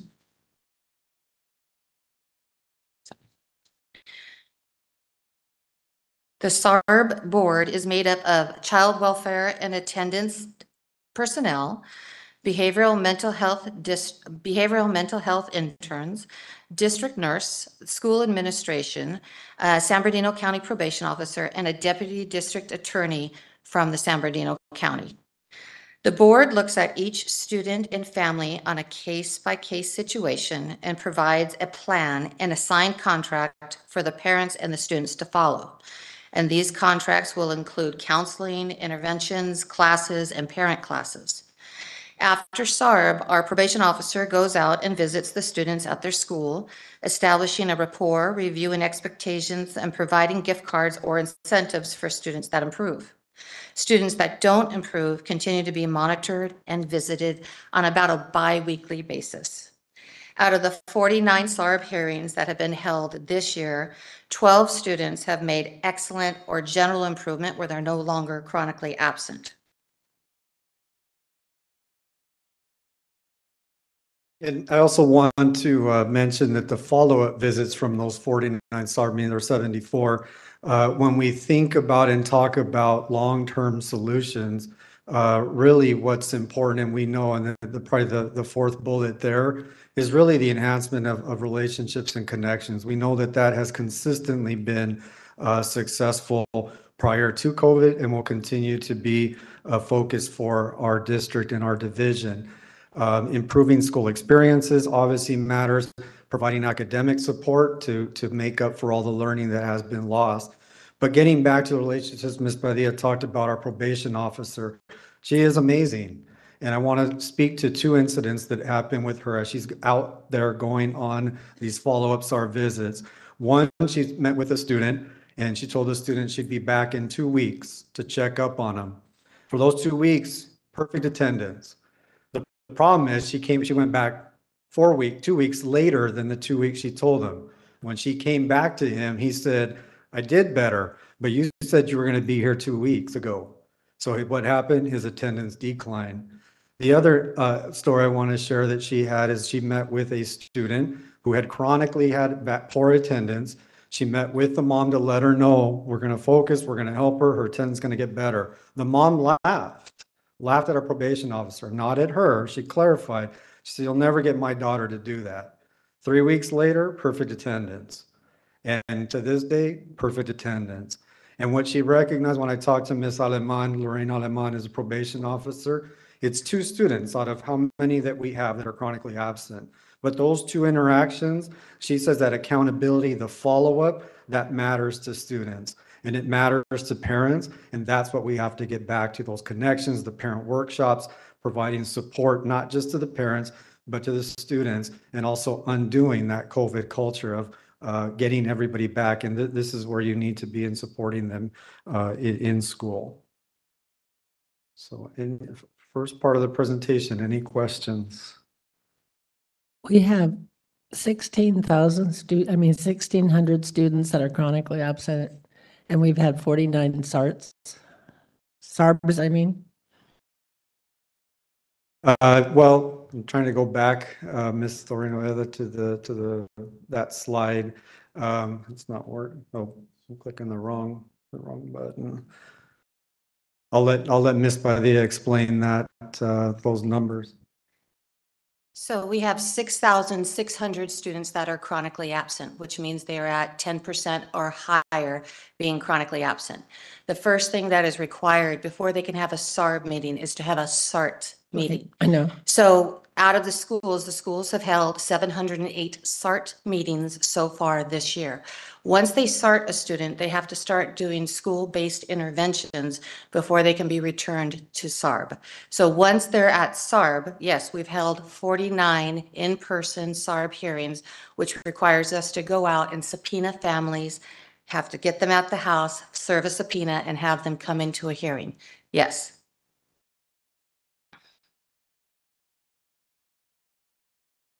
Okay. It doesn't seem like we've had enough start. I mean, I don't know, we're not seeing the results that we need to see. Yeah, no excuses, Ms. Thorino, but the number is overwhelming. So my staff is doing a great job of getting in who they can. You're also talking about referring to parents, families that they're chronically absent, and chances are attendance has been poor to begin with. So trying to get them to attend a SARB meeting is also tricky. Oh, I understand that. It isn't the kids. A lot of times it's not the kids staying home. It's parents just not doing it. Yeah. And we need to get their attention. If I can just add, when you look at the data before the prior year, look at 40-something percent, 44%. We're right now at 36. So there's been what I'd say, you see the big variance now, the difference dropping down, and it's continued to drop. So so there's. If there's no doers, if you're not in first or second grade and you're not learning to read, by the time you get to sixth grade, when we maybe have it together, they've lost all those skills.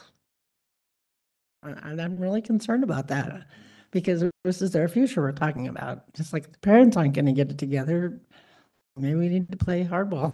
Yeah, and I think also, absolutely, it's a concern, Ms. Thornetta, but I think, again, like I said, the connections at school and the instruction that we provide, that's going to bring them back. To me, it is a slow process, getting back to the original 10% where we at prior to COVID. And it is, like I said, it is not unlike any other district in California. The struggle is real. Struggle is real. Mr. Flores. Sure. Thank you. Thank you for the presentation. Obviously, this was something that we started discussing a little while back, and I appreciate the data because the data is helpful. Although I'm going to ask for more data if you can present to us in board correspondence. The data broken down by the various categories that when we look at our student populations, race, ethnicity, socioeconomic, EL, et cetera, I'm curious to know if we have certain populations where it is more of a risk or more of a challenge than others. I'm willing to bet probably, because again, that data helps us, what I hope, get to a point where we're strategic. It's great that we've got sort of these global approaches with all of the positive outreach and information that is being shared with families across the board. But I really believe to move the needle here, I'd like to see us get really focused on the populations that we think are really struggling the most, where I think we can have the biggest impact. So almost working our way backwards, going back to those, to get to a SARB hearing, that's really where every other effort has failed. And you're down to really the most serious and severe resort. Now, it sounds like our success rate there is about 24%. You said 12 of the 49, that's 24%. Well, hey, if we got that to 50%, we've doubled the number and we've moved the needle forward. Now, how do we do that? Well, we'd have to look at those cases and find out why is it we're not successful with those 49. What is it about the follow-up, the resources, the lack thereof? But I'd like to see us get to a point where we're a little more strategic on focusing on those that are really the habitual and chronic and severe offenders. I hate to use that word, but and more often than not, we find out it's parents and families that are involved. I mean, the little ones, I always say this, in elementary, you can't really blame the kid for being late to school. And take my kids to school pretty regularly along with my wife, but we see the car screeching, 10 minutes after the school bell ring, kids trying to get out. And it's like, mom or dad, if you took the little bit extra time in the morning, and I get it, life happens, it's tough, but this really, the parents have to be held accountable as well. Other questions? Sorry, I had another question here and it evaded me. Can you, this is a little bit new to me in the sense of the details. Can you share more details about that SARB hearing and what are the tools and resources that are at our disposal? A lot of folks are at the table, a lot of conversations are had, but what realistically is at our disposal to get that parent, that family, and that student ultimately to understand the severity of the case? Yeah, I'll let Ms. Padilla speak to that, Mr. Flores, but getting back to your original question or comment. So we had a county meeting with differentiated assistance. So what you just referred to is what we're doing is narrowing down per subgroup those students and working and identifying those students and working with the school sites, specifically with those students and families.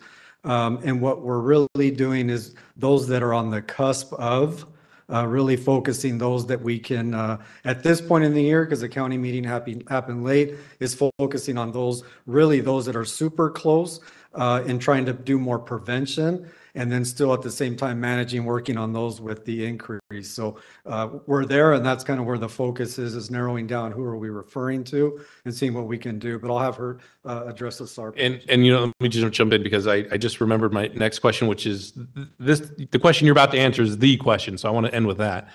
But the other question I had with respect to the data on Saturday School, which is an amazing program. My kids actually enjoy going, and I'm always pleasantly surprised to see how many kids we have lined up for Saturday School. But what's interesting about the data you shared is it's a little bit all over the place, which is good, meaning it's not schools in one particular area that are doing well over others, which leads me to believe that this probably just comes down to how much effort, energy, and resources the school puts into advertising and making Saturday School fun. Because honestly, that's why my kids like to go. It's not like regular school, it's fun. And there's really no excuse to not have all of our elementary schools learn from one another. So those that are at the top, again, Zimmerman at the top, which does very well, Lincoln towards the top, Cooley, Smith, Crestmore. These are schools that are doing something right, and I'd like to see the other schools learn from them. The question, Superintendent Dr. Miranda, is can we incentivize our schools? Can we make this fun and a competition? I'm sure you're willing to spare maybe some resources from your superintendent budget to find some way to incentivize our schools and make it fun. Let's come up with a fun competition to get those numbers up across the board. So I'll throw that out there. But of course, to the question at hand about SARB, please. And just to say about Saturday School, our numbers prior to COVID were fabulous. The numbers now are struggling. The fact that some of our schools are struggling to have 10 students come in on a Saturday is really surprising when that same school prior to COVID would have 125 kids at a session. So there is that challenge, definitely. So speaking about SARB, so when I speak about the SARB board, yes, there is the deputy district attorney. That's the one I always say, and she sits right next to me on the panel when we're going over the student cases. And then you have our probation officer, a district nurse, our community liaisons who have been out to the house at least once or twice when they're serving the subpoena, and then once prior to that. So they have some background knowledge as far as conversations with parents, family dynamics. We always pre-meet to go over the dynamics and the individuality of that one case. It's kind of like reading. You have to diagnose what the actual reading issue is. Is it phonics? Is it vocabulary? Is it language? You have to sit there and you have to diagnose it. So in a SARB hearing, all of these members sit down and we try to ask questions. And we could be very intimidating with 16 of us in a room and bringing in a family, and they're not feeling very welcomed or wanting to discuss personal issues.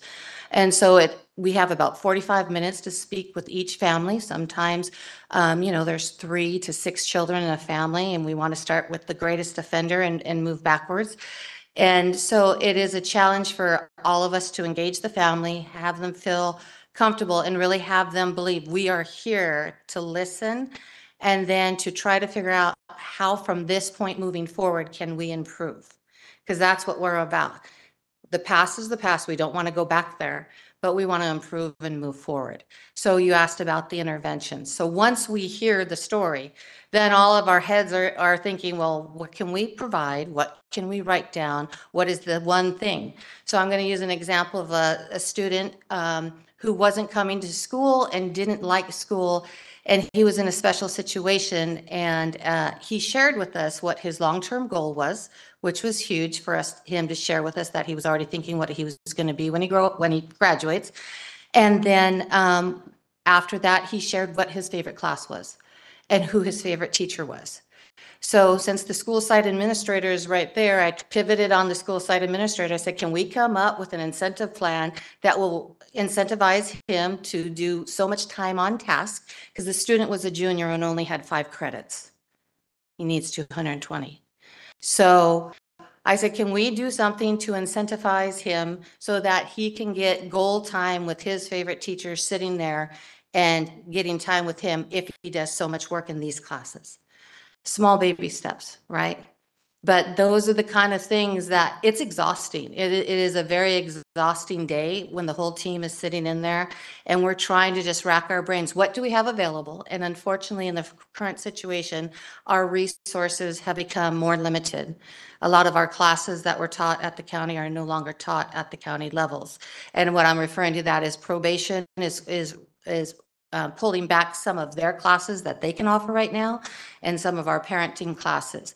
So we're looking at who can we provide interventions with and what's available, and then making sure that parents and the families understand we would need you to do this. So one of the common ones is attending Saturday school to start making up attendance, trying to make a strong relationship and having a check-in at the school site so that there is a personal bond, because I really think it comes down to relationships and kids wanting to be at school. So I know I'm talking a lot up here, but it's a complex issue at SARB. I hope I answered some of it.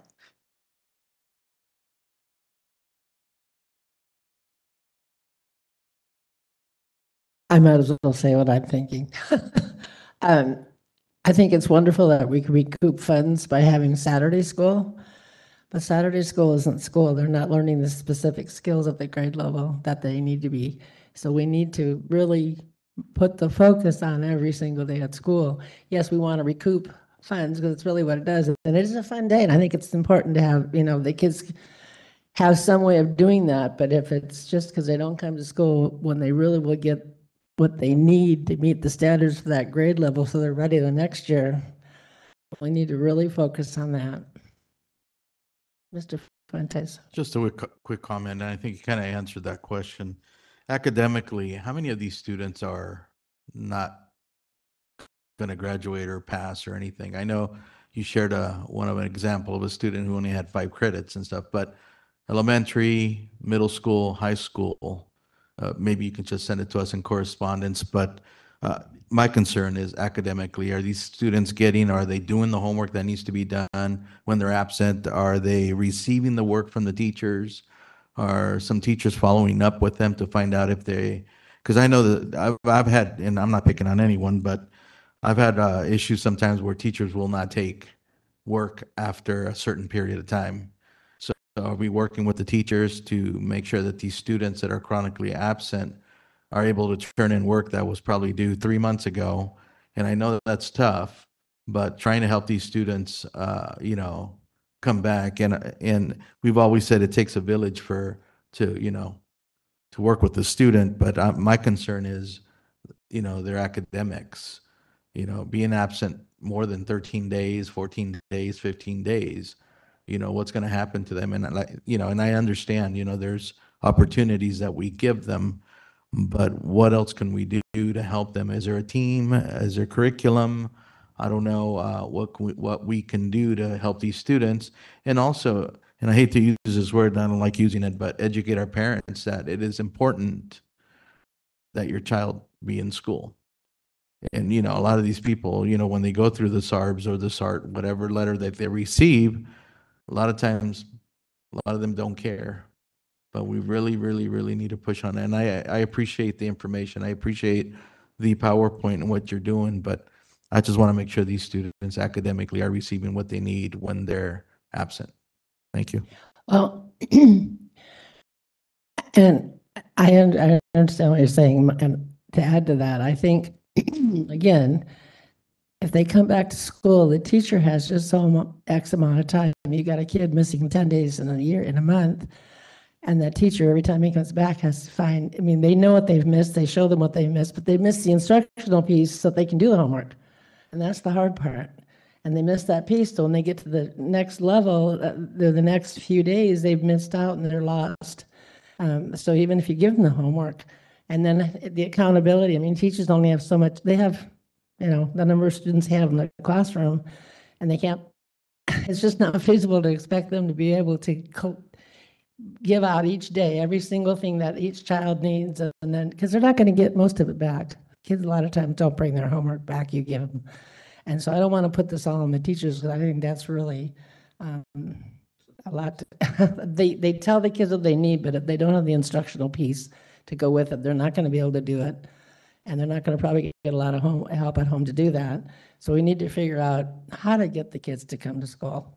I guess that's, and I'll quit harping, but that's just a real soft, it's a real sticky place for me to be, because when you get the kids to come to school, they learn and they feel so good about themselves and they're ready for next year. And the next year's teacher doesn't have such a hard time trying to have that many more kids who aren't ready.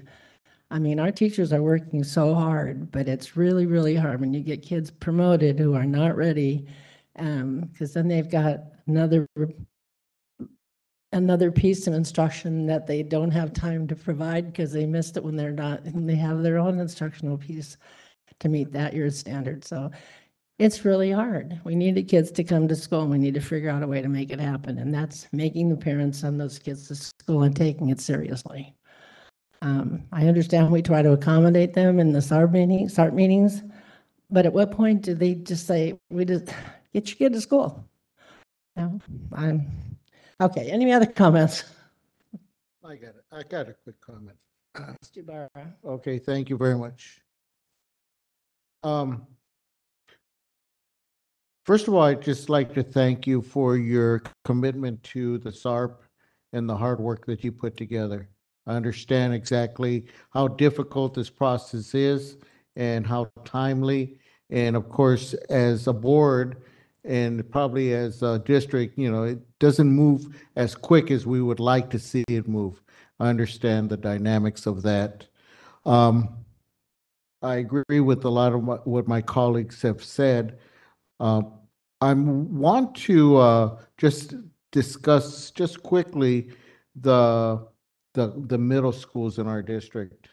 And I was taking a look at, say, as an example, Cone Middle School, and noticing that the number of sessions versus the number of students recovered, it's really low. Okay, but I'm going to use that as an example. We as a district have always made it a practice of promoting our students to high school, regardless of what their GPA is, regardless of whether they go to school or not. And I've mentioned this before, but I see this as us as a district setting up those individual students for failure, because a high percentage of them will not complete high school without the academic instruction that they require while they're missing school. And I've spoken with our superintendent, and I've talked to him, and about the fact that maybe we really need to consider not promoting these students if they do not deserve the promotion based on lack of performance. And I know we do it for a variety of different reasons. They're getting too big, they're getting too old, but we have no consequences at middle school. There is no consequences. I could skate through middle school and not do my homework, and I still will be out there with the majority of the students promoting to ninth grade. And they know it, they being the students. That is an example of what Joanne was talking about promotion. And it's been ongoing. You know, I've addressed it for many years without any movement on that fact. So I know that it's a difficult issue, but I probably would say that the teachers there at Cole Middle School or any of the middle schools would agree. How can we promote students who do not deserve to move on? And maybe that's what it takes. It's hardcore, but it does have teeth in a sense that parents will recognize that at that age. So what does that mean? Students have to be at school. They have to participate. They have to complete their work. They have to do what we expect and what the parents should expect of them. So I'm just throwing that out as a possible topic of conversation for our cabinet to talk about. Because unless we start doing something that will make a difference in their lives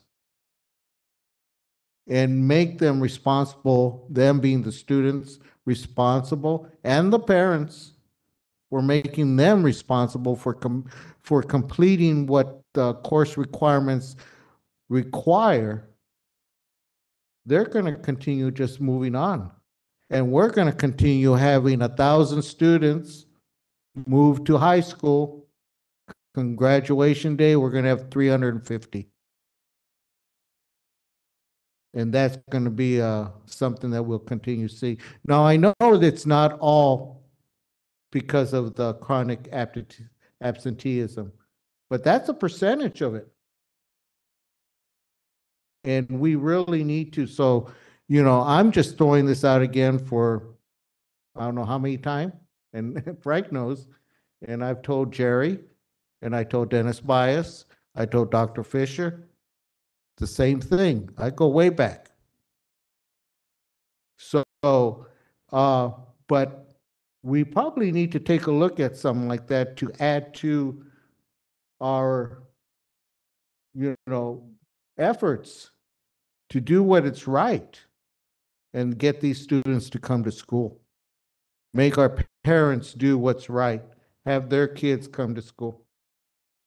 Because like I said, and I'll end it with this, if we continue to do this practice, I think we do our students a disservice as we promote them high school, and they don't even pass algebra.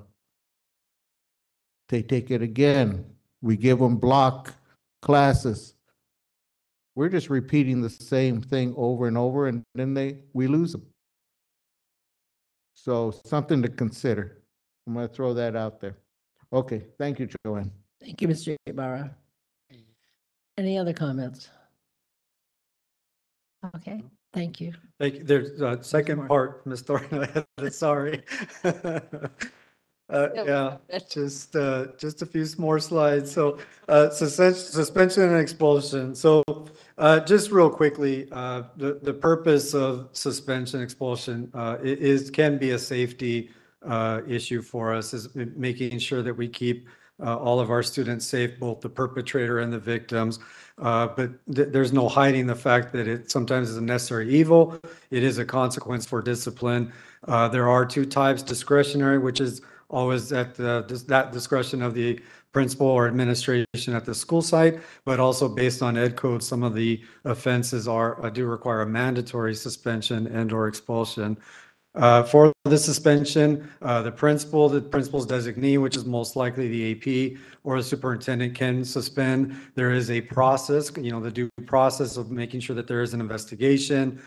Student understands what they're being suspended for, and then informing the parent that why their child is being suspended. And then expulsion is usually the recommendation of the principal or the superintendent. This slide just shows information as to few years of suspension. Our rate currently, as of April 12th, we're at 4.5%. So we are lower than we were last year, and we're hoping that we can maintain that and get back to 2018, 2019.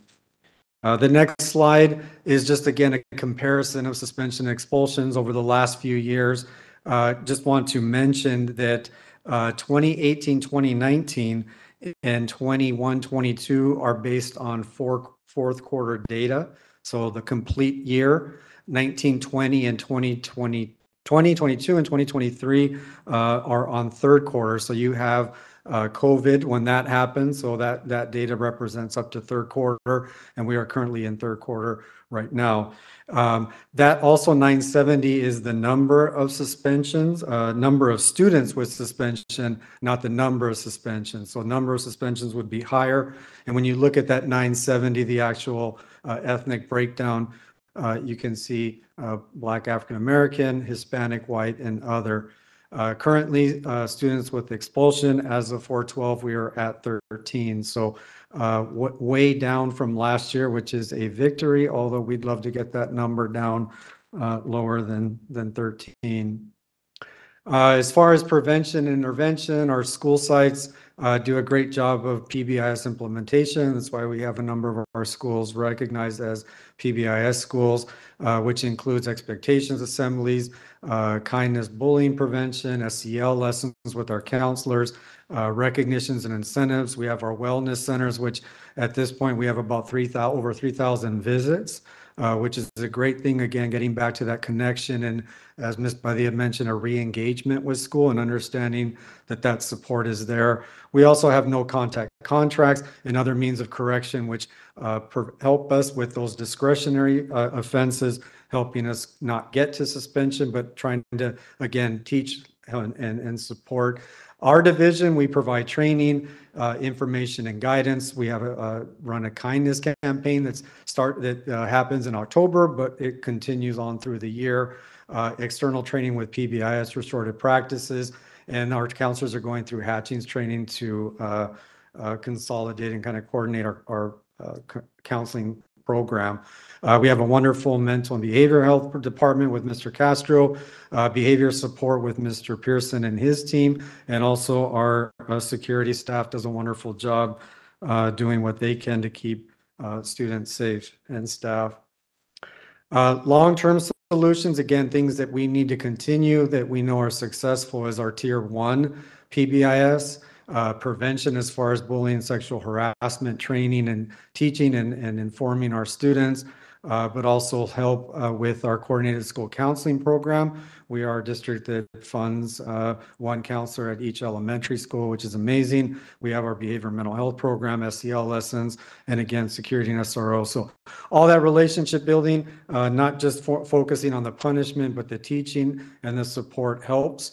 Also, next steps, as far as, again, it's been mentioned here, parents are a critical piece to all this. When you think of educating, Mr. Fuentes mentioned the whole surrounding the students, the coordinated services, parents are a critical piece, and that shouldn't be overlooked or underestimated. PBIS, we know that we need to enhance our Tier 2 and Tier 3 because just like attendance, chronic absenteeism, behavior, once we get to the Tier 2s and Tier 3s, those are the students that need specific support. We do have some counselors and school personnel who are trained in restorative practices, but we know that we need to kind of focus on that and get more folks trained, and then also looking into MTSS training and coordinating our services. So with that, any questions? Any questions, Mr. Flores? Great. Again, this is helpful, and the data is important. Suspension expulsion is interesting because while the numbers are important, they can also be a little misleading, and we want to be cautious that it's not necessarily about driving down the numbers for the sake of lowering the numbers, because some districts may do that with the intent of just trying to drive that number down, which means you're not suspending, you're not expelling, and that could include valid cases where that's warranted. And so this is where we want to find ourselves in a sweet spot where we're working with real interventions to prevent it from getting that point. But we also can't be afraid to utilize those tools if we need to. So again, I won't speak for my colleagues, but me as a board member, I'm not anti, expulsion or suspension. I wouldn't want to see any student suspended or expelled. However, if it's warranted because of the action, the activity, whatever has taken place, sometimes we have to do that. So we want to see that number come down, but we want to see it come down if it's genuinely a reduction in what's needed. What I do want to point out, though, on slide 18 that talks about the breakdown of the ethnic groups, what would be helpful here is if we could see this in a percentage based on the proportion of that population, because obviously if you look at the whole numbers, Hispanic is far greater than the others, but that's 86 or 87% of our school population. So if we could get that data again in a way that it's a little more comparative, so in proportion to that demographics makeup of our school district. What I do know off the top of my head, though, interestingly enough, looking at these numbers, is that our population of white students is just about the same as the African-American student population. Actually, it's a little bit less. And yet the number of suspensions amongst Black African-American students is double that. That's telling. That's a problem. And my guess is the last time we had data broken down, that number is even greater when you look at male, it's specifically male African-American Black students have a very high, very disproportionate suspension rate. That's a problem. And in a minority majority district where we're very diverse in one way, but in another way where we're such a majority Hispanic district that we forget there are other demographics that we need to focus on where we're underserved. So again, I'd love to see more of that information, and I want to see what we can do to really focus on those communities of culture, because what we'll find, just like we talked about before, where it's connection, it's community, it's getting to those families and connecting with them. Well, you can't do that. You don't do that in a bubble. And culture matters, language matters. And so being culturally relevant, and when we have those conversations, and culturally competent, when we have those conversations, is going to be really important. So yeah, thank you. Yeah, agreed. And in the initial slides for when I began, the two or more races in African American, we are recognized for differentiated assistance in suspension for those two subgroups, as well as foster youth. So yeah, it's an issue. So. Any other questions or comments? Okay, thank you.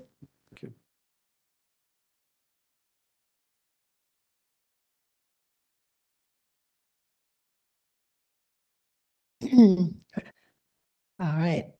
Moving down to our action session, we have items 7.1 through 7.69.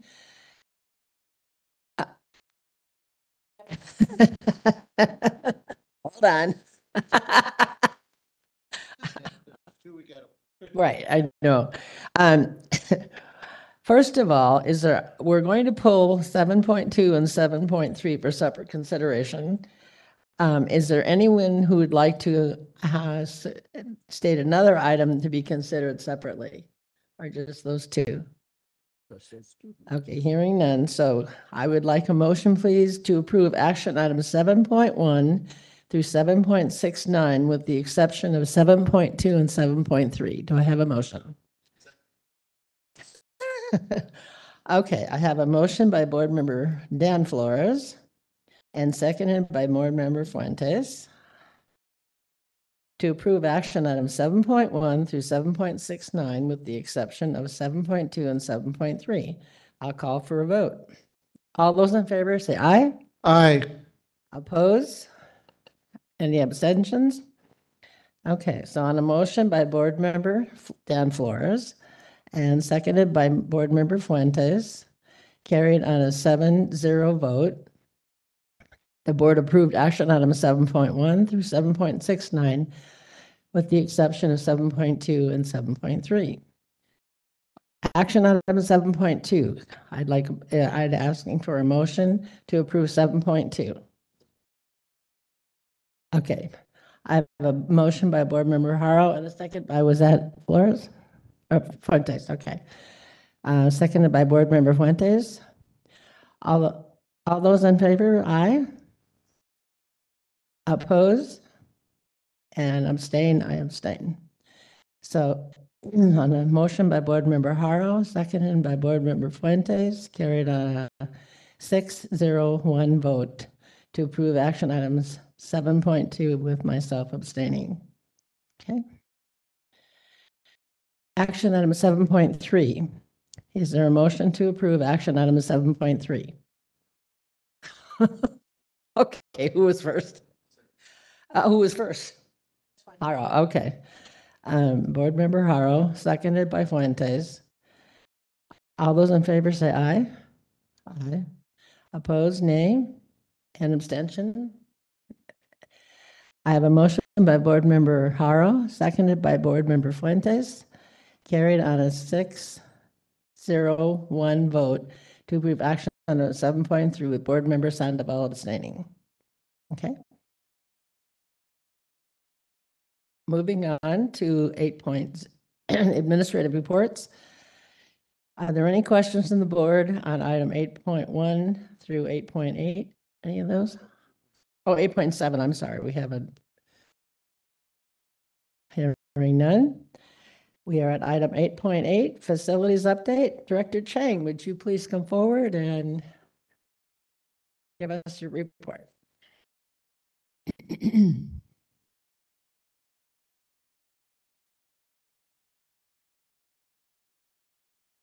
Good evening, Board President Thoring, Chair Thoring Ojeda, Board Member, Superintendent Dr. Miranda, member of the audience.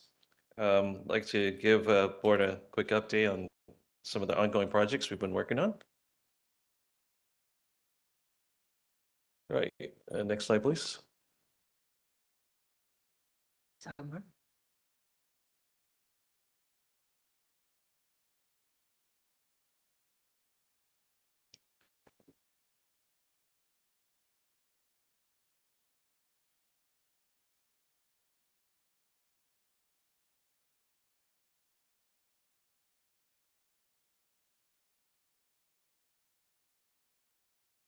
I do have slides, I promise. I was just saying that it's like I was doing that.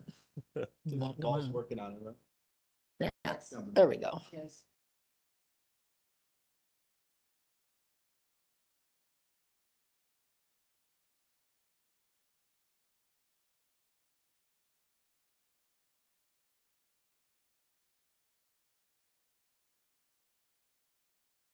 See it better here. I gave up on that. Can't figure out, mine's all weird. I hate that the old format is gone and have to use a new one and it's like. I don't know why they do that. All right. It was fine before. Thank you, sir. We're good. Oh, Okay. thank you. All right, first up, Colton High School auditorium rigging and seating and replacement. Pleased to report to the board that we finished the project in the nick of time, right before the Terrace View Elementary preparation of their wonderful play production. Annie, although I didn't get a chance to attend the play myself, I saw social media posting and some of the setup, and it's truly amazing and wonderful event. I'm just kudos to Ms. Marquez and also parents and students to be able to put on this wonderful show for the committee, and we're happy to be able to finish the project in time to support their efforts.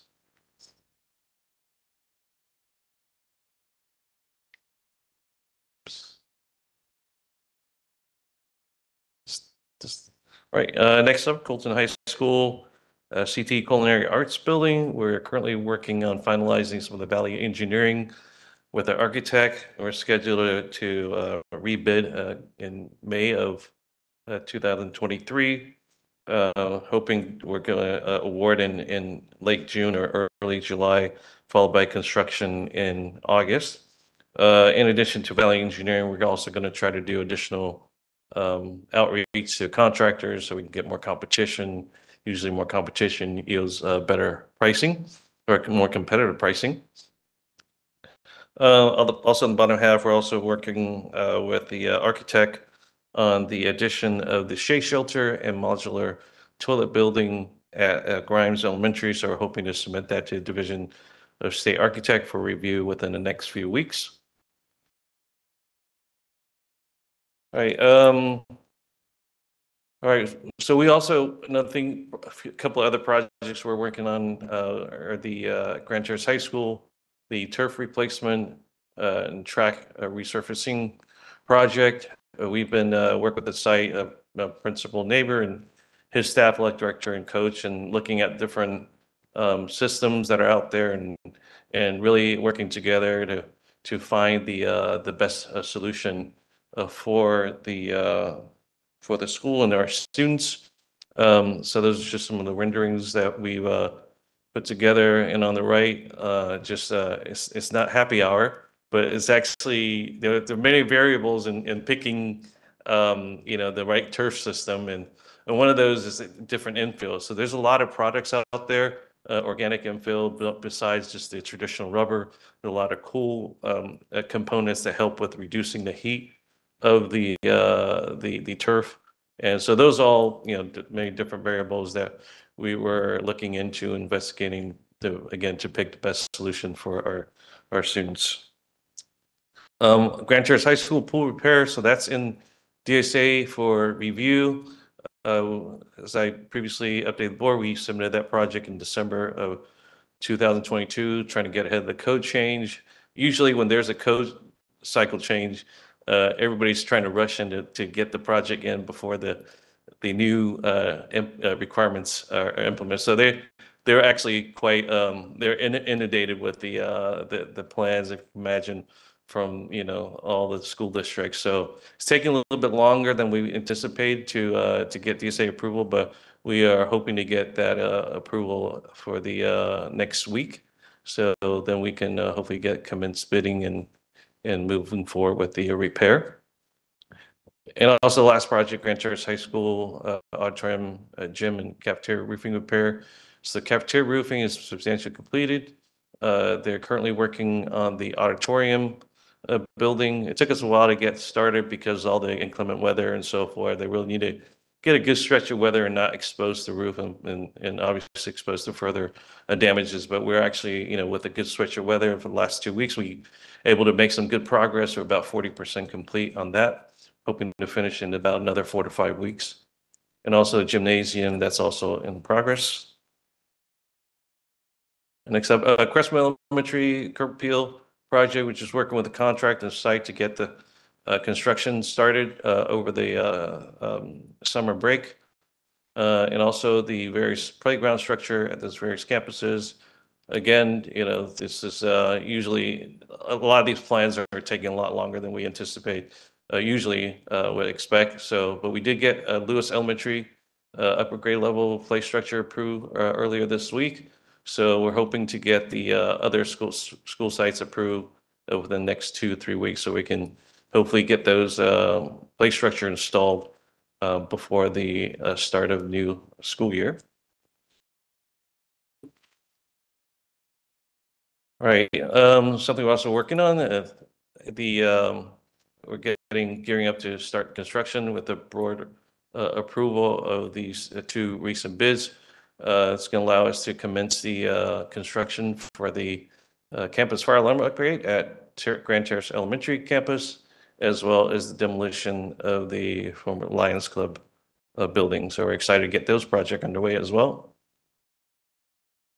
All right, and also want to give board a quick update on the Professional Learning Center and boardroom at 900 East Washington building. On the left photo is this technology wall. We have in the main training room, we have a couple of technology walls that are dispersed that allow for some breakout session and meeting. And then in the center, just the main training area. Upper right-hand corner, it's just they're actually starting some of the tile work, some of the finish work as well. And the bottom right, just some ongoing, some of the mechanical, electrical systems that are still ongoing. All right, like say the most fun project for last. So as board and community aware, we've been kicked off the design for the new Zimmerman Elementary recently. And want to thank the staff and the architect and for working diligently, engaging the community and holding various community meetings. We are about halfway there. We had 2 community meetings and we got a lot of great discussion and inputs, and we have 2 more to go. And again, I want to thank the board, superintendent, the community, and also the staff for attending meeting and really having those insightful discussions and opportunities and to collaborate to design the new state-of-art Zimmerman Elementary. So at this time, I actually like to turn over the presentation to Mr. Brian Linner with DLR Group. So to give the board a little bit more detail on the process, where we've been and what we're the remaining sessions to take place. All right, turn it over to Brian. Good evening, Board President Thorne Ojeda, board members, Superintendent Dr. Miranda, and members of the audience. Thanks for being here and for inviting me to come and share this. I'm architect with DLR. I have tremendous experience. Designing schools is pretty much all I do. We call ourselves schoolhouse architects, and I love, it's been really fun to listen to the students, the teachers, your staff. You can tell that you're all very passionate. And so it just makes me more excited to participate with you in, reimagining what schools can be for your new Zimmerman Elementary. So we have a couple of slides. I'll try and run through it quickly. We have a very transparent and open process that we've been reviewing with your team. We met first with the executive cabinet, and then we followed up with 2 recent meetings. The first one was to review the planning process, talk about goals. And then the last session was about facts and needs. And then the next one is really fun. So a special invitation to all of you and members of the audience to join. You get to put on your architect hat and start doing some planning yourselves with some of the manipulatives we'll have available. Following that, we'll be carrying forward some of the concepts that the community will put together and refining those a bit more. That'll be happening on May 8th. With final and culminating a final board presentation to you on the results of the process and the design on May 18th. So we do have a discipline process. When we include your community and your staff, there's a lot of information that comes in. People get concerned like, it's going to get difficult to manage, but with our structured process to get and give special attention to each of the goals, facts, needs, and concepts, we're able to get a lot of information, but the best part is we get to develop consensus about all of those items. So the way it works is you can see images of other symposium processes we've led in the past. The goals, the facts, and the needs, they kind of fuse together into concepts, and then those produce the solutions that will become your school. The ultimate goal is to make sure that when your community sees the final design, they really can see their fingerprints all over the design.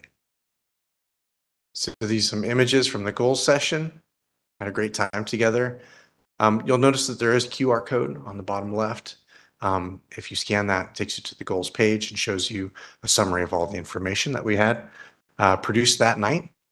And I do want to just point out that we do have a website that is going to be the database where all of the data that we collect will go online.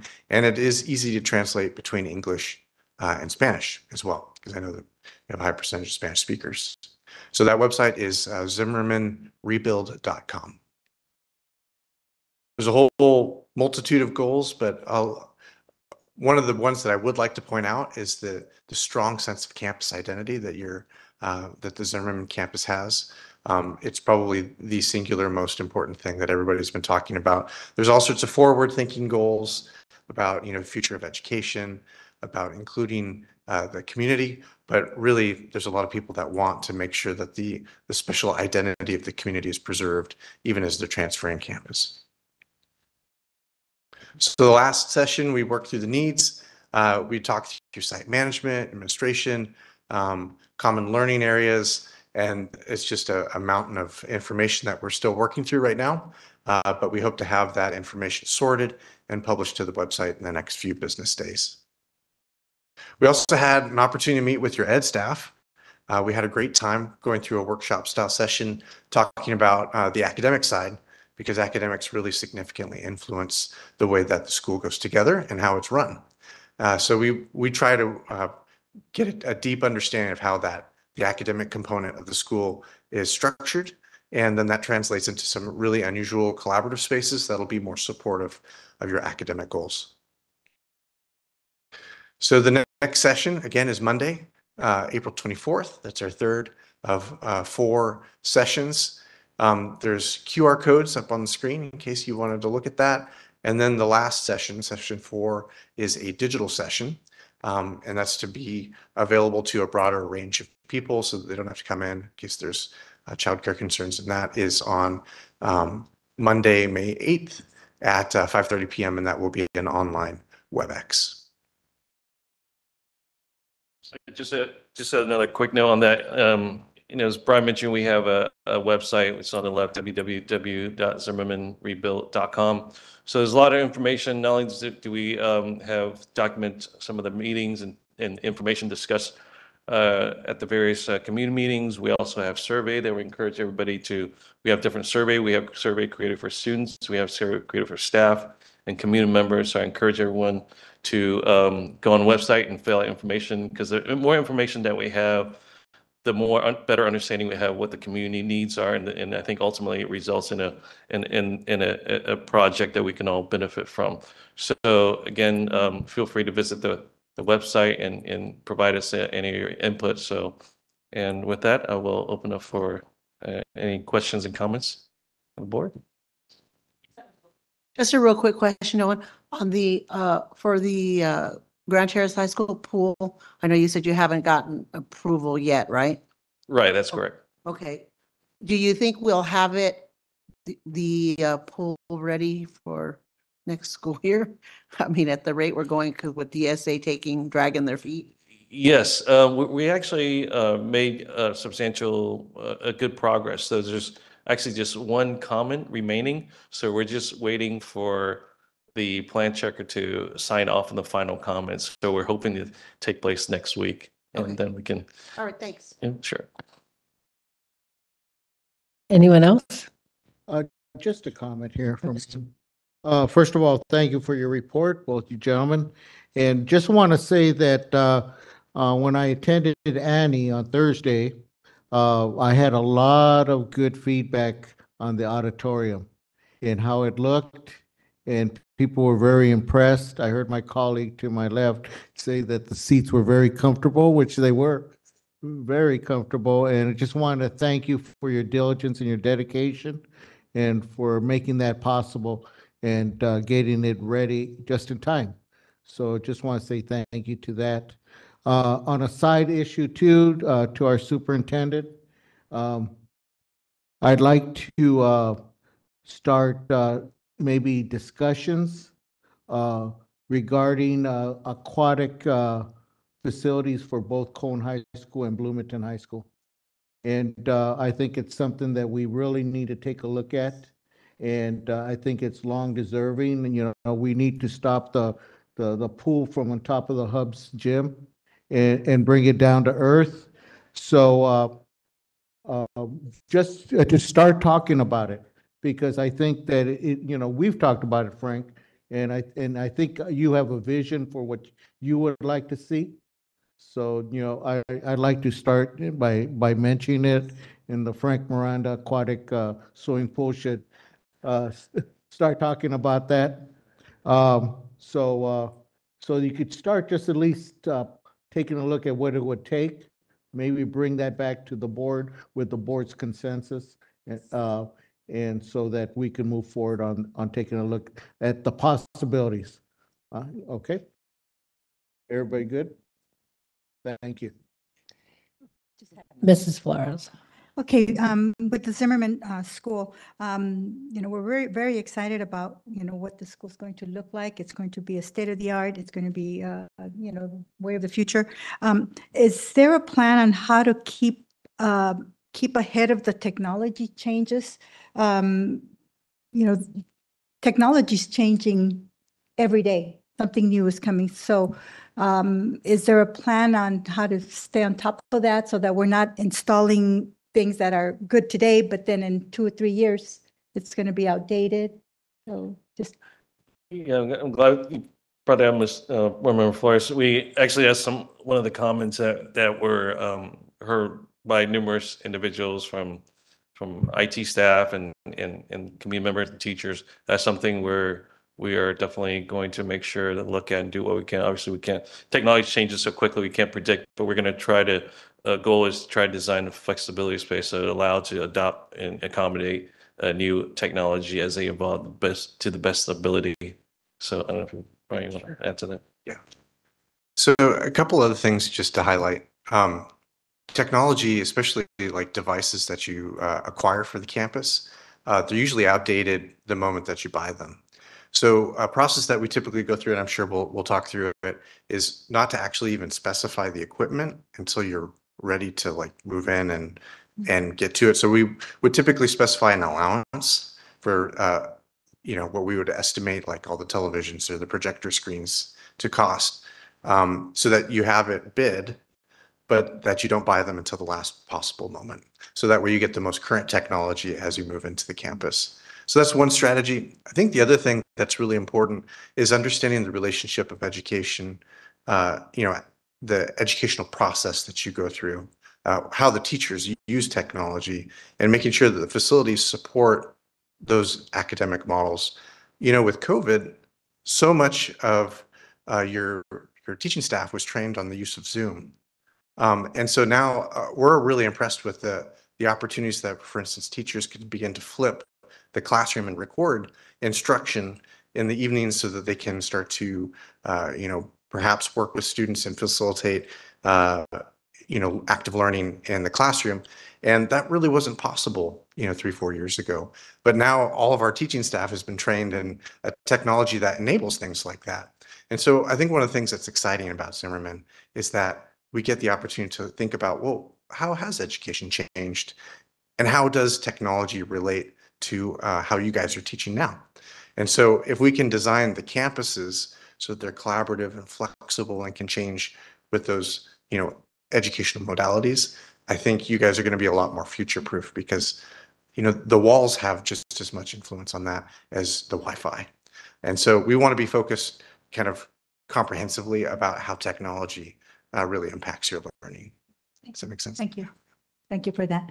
And my only other comment is with the Lions Club, demolition of the, is it possible to contact the mayor of Grand Terrace throughout the process so that, because I'm sure the community is going to go to him and wondering what's going on. So just to keep them updated as to what the process is and timeline and all that. Sure, definitely. We'll Thank do you. it.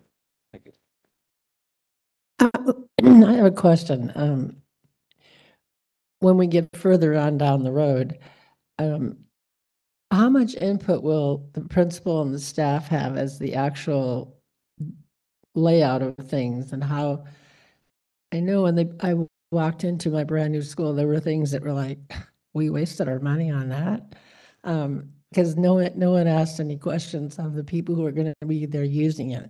And I'm wondering if they'll have a few staff members and the principal participating in that discussion so it's really workable and usable in the best way. And we're not putting our money into something that isn't going to be used. Are they part of that process? Yeah, no, definitely principal and the stakeholder teachers will be part of the process. The visioning process we have is more kind of like a 10,000, 20,000 square foot level. So once we get into more of a in-depth design, as we get more detail, they're actually, DLR is actually the same architect that's designing Terrace Hill Middle School, the admin and science, the classroom building addition. So the process that I see myself and participate in, it's very detailed. We do actually, they do a 3D rendering, and we actually even go to the extent where we go to like a room by room. So we walk through each of the room and look at each walls and to see, so they can visualize, three-dimensionally what that space looked like. And we actually then, modify and adjust it accordingly. So the process is very in-depth, and we do get feedback from the stakeholders. Thank you. Any other questions and comments? All right, thank you. Appreciate it very much. It's exciting to think about it. All right, we are now at item 8.9.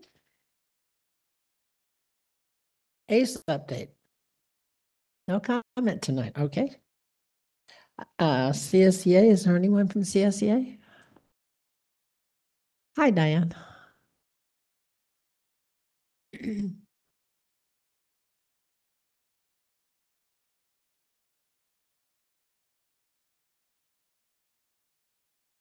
Good evening, Board Member, Board President Thoreen Hayda, Board Members, Superintendent Miranda, and members of the audience. My name is Diane Miller. I am here representing CSEA. I'm our Chapter Secretary for Colton 244. I would like to start tonight by saying thank you. Thank you to the board for approving our negotiated agreement between CSEA and the Colton Joint Unified School District. We would like to thank Dr. Miranda for his leadership. We would also like to thank Mr. Dade for leading the district's negotiating team with honesty and fairness, and our own negotiations team led by Louis Pacheco. Of course, we had times where we didn't see eye to eye, but this is normal. But we did reach a deal that benefits our employees, the district, and most importantly, the students that we serve. Because our teams collaborated so well and worked through the obstacles, we believe our relationship has become stronger than it already was. So again, I thank you to everyone that was involved in this entire process, and we look forward to serving our students to the best of our abilities, day in and day out. I have just a side note too. I wanted to mention, just thinking out loud and hearing all the discussions about the attendance and how it can become chronic quickly. And I did have a thought I'd like to share, if that's okay. I'm wondering if it would help to have the SART presentation shown at the TK Kinder orientation. It goes through the slides and it explains the dangers of them missing school. It would educate them ahead of time, like front load them. The increased likelihood of the student dropping out if they can't read by the time they're in third grade. Quickly, the problem snowballs. So just a thought. Anyway, thank you so much. Have a great evening. Thank you very much, and thank you for your idea. I think it's a great idea. Okay, we have Mac. Is there a Mac update? Done. Okay. ROP, Mrs. Howell or Mr. Ibarra? Yes, we did have a ROP meeting. We have a few highlights, and then I won't take them all, so just in case my other colleagues like to chime in. At Bloomington High School, we do have a sports and entertainment marketing course that's offered there. And it was made to our attention that two of our students were hired by the Rancho Cucamonga Quakes and entry-level positions in the marketing and entertainment section of their program or the company. Also, we continue to have some success with our Cone High School automotive class because we also had two students who were hired by AutoZone, and they were hired based on their knowledge and of automotive, the automotive industry. And 54 Grand Terrace High School students in the EMR program earned their FEMA's Incident Command System certifications, which continues to show that many of our students continue to thrive very well through CRIROP and are actually getting certified in areas that will lead them to employment. And Did you have something you want to say? Okay, I'm gonna hand it off to Pat. The two students, former Bloomington High School students that Mr. Ibarra said was hired by the Rancho Cucamonga Quakes. One is was hired to lead their promotional team for the Quakes, and the other, who is a 2018 graduate, started working there while going through college as a ticket taker, and he is now a senior account executive for the Rancho Cucamonga Quakes. Yes. And so I just wanted to say what they were doing. They weren't just, they're not being dressed as the mascot. They're, they have got some really great thanks to Cryer Up. Okay, thank you, Pat. Also, just want to mention really quickly that CRIROP continues to support the education of our students. Their arts and animation class, which is highly attended, has just received 20 new computers to support their continued animation education there. And at Bloomington High School as well, the criminal justice program student was accepted into the Redlands Emergency Service Academy. So once again, they continue to offer courses that are leading to hiring and industry hiring that provides, I'm going to say, decent to good pay and good opportunities for our students. Okay, go ahead, Pat. I also, be remiss if I did not mention, we had at our meeting, the last meeting, we had our virtual enterprise kids present to the CRIROC family. And they were blown away by the kids and how they performed. And as we all know, they just were in New York. And although they weren't happy with the results, I mean, they were pretty darn good. They were fifth out of 100. So nationwide. And what they told us was that from being there in the past, other classes, they get interviewed by people out who are actually CEOs of companies from all over the world. If they can't physically be there to be interviewed by these people, they had an interviewee from Hong Kong. They're from all over the world that interview them, who own their own companies and grill these students. So to get fifth place, that is truly, truly amazing. And those of you who've been to a meeting and you heard them, you understand why they did what they did. So I just wanted to make sure I brought that up. Well, very good. Thank you. Israel, would you like to add?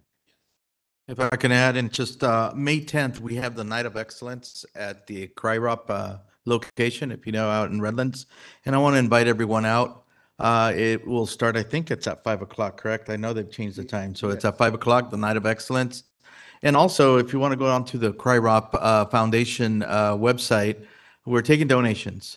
And if you've heard some of the successes that some of our students have had, we'd love for you to donate for these scholarships that we do give out on the Night of Excellence. And a lot of these students take that money and they use it for a variety of things. And we know that when you have that extra $100 or $50, even if it's $50, man, it goes a long way for students that are going on their careers. So on behalf of the CRIROP board and the CRIROP Foundation, I want to invite each and every one of you out to the Night of Excellence on May 10th at 5 o'clock. And that's all I have. Thank you. Well, thank you, Israel. And I just want to end by saying that if you know of anyone who is currently interested in applying for a position with CRIROP, they are hiring for educational assistants and program support specialists. So if you know of any young individual student coming out of college or someone that you might know that might be interested in that type of occupation, there are opportunities there. So with that, thank you, Joanne. I'll send the meeting right back to you. Thank you very much. We are now going to hear the superintendent's communique. All right. Yes, it's going to be really brief this evening because my first item, and by the way, good evening, board president, board members, and members of the wake up, you guys. All right. So we already talked about the Zerm Design Symposium, and thank you to Owen, Director Chang, and our friends from DLR, Brian, who've done an outstanding job with the symposium. And so, I mean, this is an extremely exciting process, and you see some pictures there. Just we spent time talking about the goals, and then this week we talked about the facts, and then you heard about Monday discussing more about the concepts and manipulatives, and that's going to be fun. I asked them if they could bring some Legos and, you know, start building stuff there. So the meeting is scheduled for, again, April 24th at 5:30. All of you are invited. It's in Bloomington High School MPR, and we've had a lot of participants. We've had parents, students show up, and it's just a great opportunity to get input. So again, we just appreciate all the input we can get because we want to build awesome, beautiful, high-tech, just 23rd century school. All right, so next slide. I just want to shout out for tomorrow's Leader Celebration event that's coming up. I know tonight you heard discussion about attendance. We know the correlation between attendance and student achievement. That's it. That's bottom line. So we know that. And so as the end of the year approaches, there's so many events and many great events, many community events. And this is one of our highlights, the Tomorrow's Leaders celebration. And this celebration acknowledges and honors our students with really great attendance, behavior, and grades. So it's attendance, behavior, and grades. So students have persevered and they're resilient, who have worked hard to excel in their journey to become what we're calling tomorrow's leaders. So the event is at Colton High School this year, May 3rd. So students are going to be placed into an event, or excuse me, so students that attend the event will be placed in a drawing to win electronics, televisions, some really cool television, speakers, laptops. I just want to recognize that the scholarships are donated by Inland Valley Insurance, and one student will win the grand prize, which is a new vehicle donated by Rotolo Chevrolet.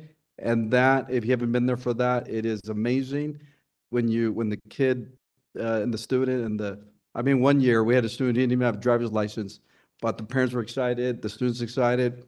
And we're so thankful to Rotolo and for that donation and for Inland Valley Insurance. And it's a great event, it's a great night, and we look forward to it. All right. And then last but not least, seniors, they're going to graduate here pretty soon. And believe it or not, right? I mean, May's coming around, end of May, and it's an exciting time. We're going to start highlighting our amazing graduates. And we've been doing this annually for the last couple of years.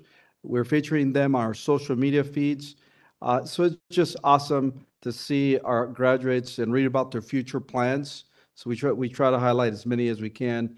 And I love to read about their stories, and because they have amazing stories. So, and so on behalf of the Board of Education and Executive Cabinet, congratulations to the upcoming graduating seniors in our district. And that's one, bar none, the graduations are amazing, and just look forward to those. So with that, I will turn it back over to our board president, Ms. Joanne Thorne Ojeda. Thank you. Thank you, Dr. Miranda. At this time, we'll start with board member comments. Start with board member Harrell. Just very briefly, I'm going to start with my quote, and then I'll say why. One tree can start a forest. One smile can begin a friendship. One hand can lift a soul. One word can frame a goal. One candle can wipe out darkness. One laugh can conquer gloom. One hope can raise our spirits. One touch can show you care. One life can make a difference. Be that one today. The reason I picked this quote today is first of all, I want to apologize to the sites for not coming out as much as I normally do. And especially to the Zimmerman community for not being at the first two of the planning meetings. I will be at the one on Monday.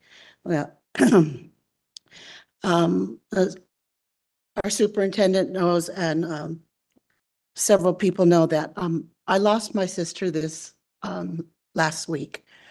And my family was my mom and dad and my two brothers and my sister. She was the oldest of all of us, and she was all I had left. There's a 21-year difference between my sister and I, so we didn't always get along. But we shared a house with my parents, and it was a little 800 square foot house, and my sister and I shared a room, so you can imagine the that dynamics. It wasn't a fun dynamics for a young girl growing up. My sister was a teacher for 35 years in LA Unified School District. And she was very organized, like most teachers are. And I have been busy planning services with my family going into LA with trying to plan services for her. And saying that she was organized, she planned her whole funeral. And which was kind of, it was good, but it wasn't good because I started looking at some of the demands from the type of flower to the color of the flowers on her casket, thinking, gosh, you know, what if she had asked for flowers and she passed away in December and those flowers weren't available anymore? What would we do? So it's been really difficult for me. I mean, it's always difficult when you lose someone, but it was hard because realizing that you're the last person from your family left. But the reason I bring it up, and I read that quote, is I want to say thank you to all Superintendent Miranda and Joanne for the flowers, for all of the kind words, the cards, and everyone who's reached out to me. I truly, truly appreciate it. And because losing this, my last family member, made me feel really alone. But because that's it, I have no one else. But then I realized I do have someone else. I have friends, and of which in the years I've been in this district, I have made some wonderful, wonderful friends who have reached out. And I am very blessed for that. And I wanted to say thank you to those of you here and to those listening, because I truly, truly appreciate all the kind words. And I'm, like I said, I am blessed. Thank you. Thank you, Mrs. Hurrow. Board Member Sandoval.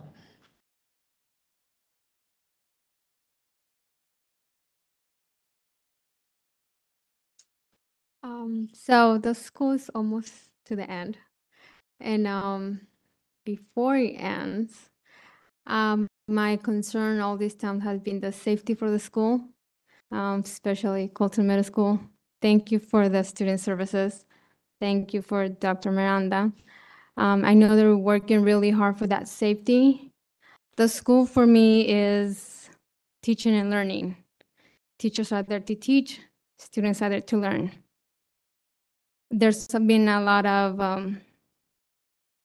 I'll go back years ago.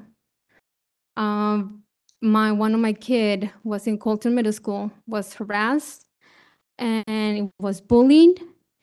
And when I used to tell her, go to the office, tell them something, person A told her, this is just girls' drama. So she got jumped. We end up to the hospital because she hurt her head. And some other girls, her friends, they tried to defend her, and those girls got suspended.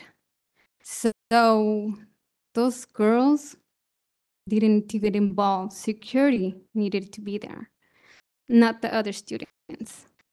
This school year, same situation, and with my other kids, and same thing, go to the office.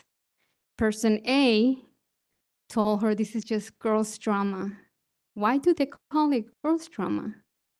The first time she did got slapped, my first daughter, and she got hit on her head. So the parent came today and told about her situation in elementary. So it's not even just the middle school, it's different schools, right? And there's have to be something to be done with that, because it's not okay for a person that works there tells them it's just girls' drama. It's okay. It's not okay. And then she went to a person B, and that person said, stop being a crybaby. It's not okay either. Kids do not feel safe, especially when they get that response from a person who works at the school. One of my daughters told me, what is the point of me going to the office and tell them when they only tell me it's just girls' drama? It's okay. So it's not okay. But I really want to thank Dr. Miranda and Student Services, because they are being on top of it, and hopefully next year we do a lot better. Thank you. Thank you, Mrs. Sandoval. Mrs. Florence. I want to talk a little bit about parent engagement activities that we have in our district. And to address, Mr. Ibarra mentioned the parent leadership that we have in place. I had the pleasure of attending a parent workshop on April 6th and 7th this month with Simon Silva, who is he's an artist and he's a motivational speaker. And it was in this room. And it was Alejandra de la Torre and the leadership team that she has together that put together this whole thing. And they transformed this boardroom. They came in and they set up tables, and they had tablecloths, and they had flowers. It was transformed. And then they were outside, and they were signing people up and coming in, and they ran the show. That's what leadership is with our parents. The attendance for these 2 days was over 65 parents, day one, and over 65 parents, day two. And sometimes we say, oh, we invite the parents, but they don't want to come. We invite, but they don't want to come. No, they come. That was a proof right there that if you invite the parents, they will come, and they are ready. The energy and the enthusiasm in that room was contagious. And it is our job as a district to tap on that. It's not just, Alejandra can't work in isolation and do these activities and then, okay, everybody goes home. No, that's the first step. She's helping with the leadership to bring the parents in. And now it is up to us to tap on that and say, okay, where can we grow from here? What can we do to encourage this to continue so that it's not just a one-time deal? During these 2 days, Simon Silva shared his artwork. He shared his story. He was a farm worker, from a very dysfunctional home, and here he is years later, and he's a very successful artist. He also gave the parents advice on how to encourage the creativity in their children. And he said, it is important, math is important, reading is important. However, you need to tap on that creativity for your children. And he did a step further. He gave them activities or advice on what to do. He also walked themselves through actual art projects. And the parents were so into it. It was just very, very rewarding to see and spend the 2 days with our parents. So, it is my hope that, that's just the beginning and that we continue to tap into that. I want to thank Dr. Ortiz because he came in at the second day and he shared. It was very genuine and it was very well received. The parents were so grateful that you took from your day to share your story and to welcome them also. The first day, Simon Silva mentioned, I don't know where the comment, I don't know if it was part of his presentation or it was just kind of like, he mentioned, oh, I love salsa. So the next day, they had a salsa contest. They all came and they had a table right here set up and they had all kinds of salsas, different, and they brought the chips. And so we're all voting on the salsa. So it was just a very, very rewarding day. And the parents commented on how this will benefit their students. So I just hope that we can continue activities like this for our parents, because like I said, they will come. It's up to us to keep them coming. Thank you. Thank you. Yes, Mrs. Harrell. Thank you for talking about that. That was a wonderful experience to be there. But the one comment he made that to me I will never forget was he said, at home or at school with your kids, don't just throw away coloring books. Do not give kids a coloring book. Give them a blank piece of paper because that will bring out their creativity. And I was like, how simple, but how so true. So yeah, he was wonderful. Thank you.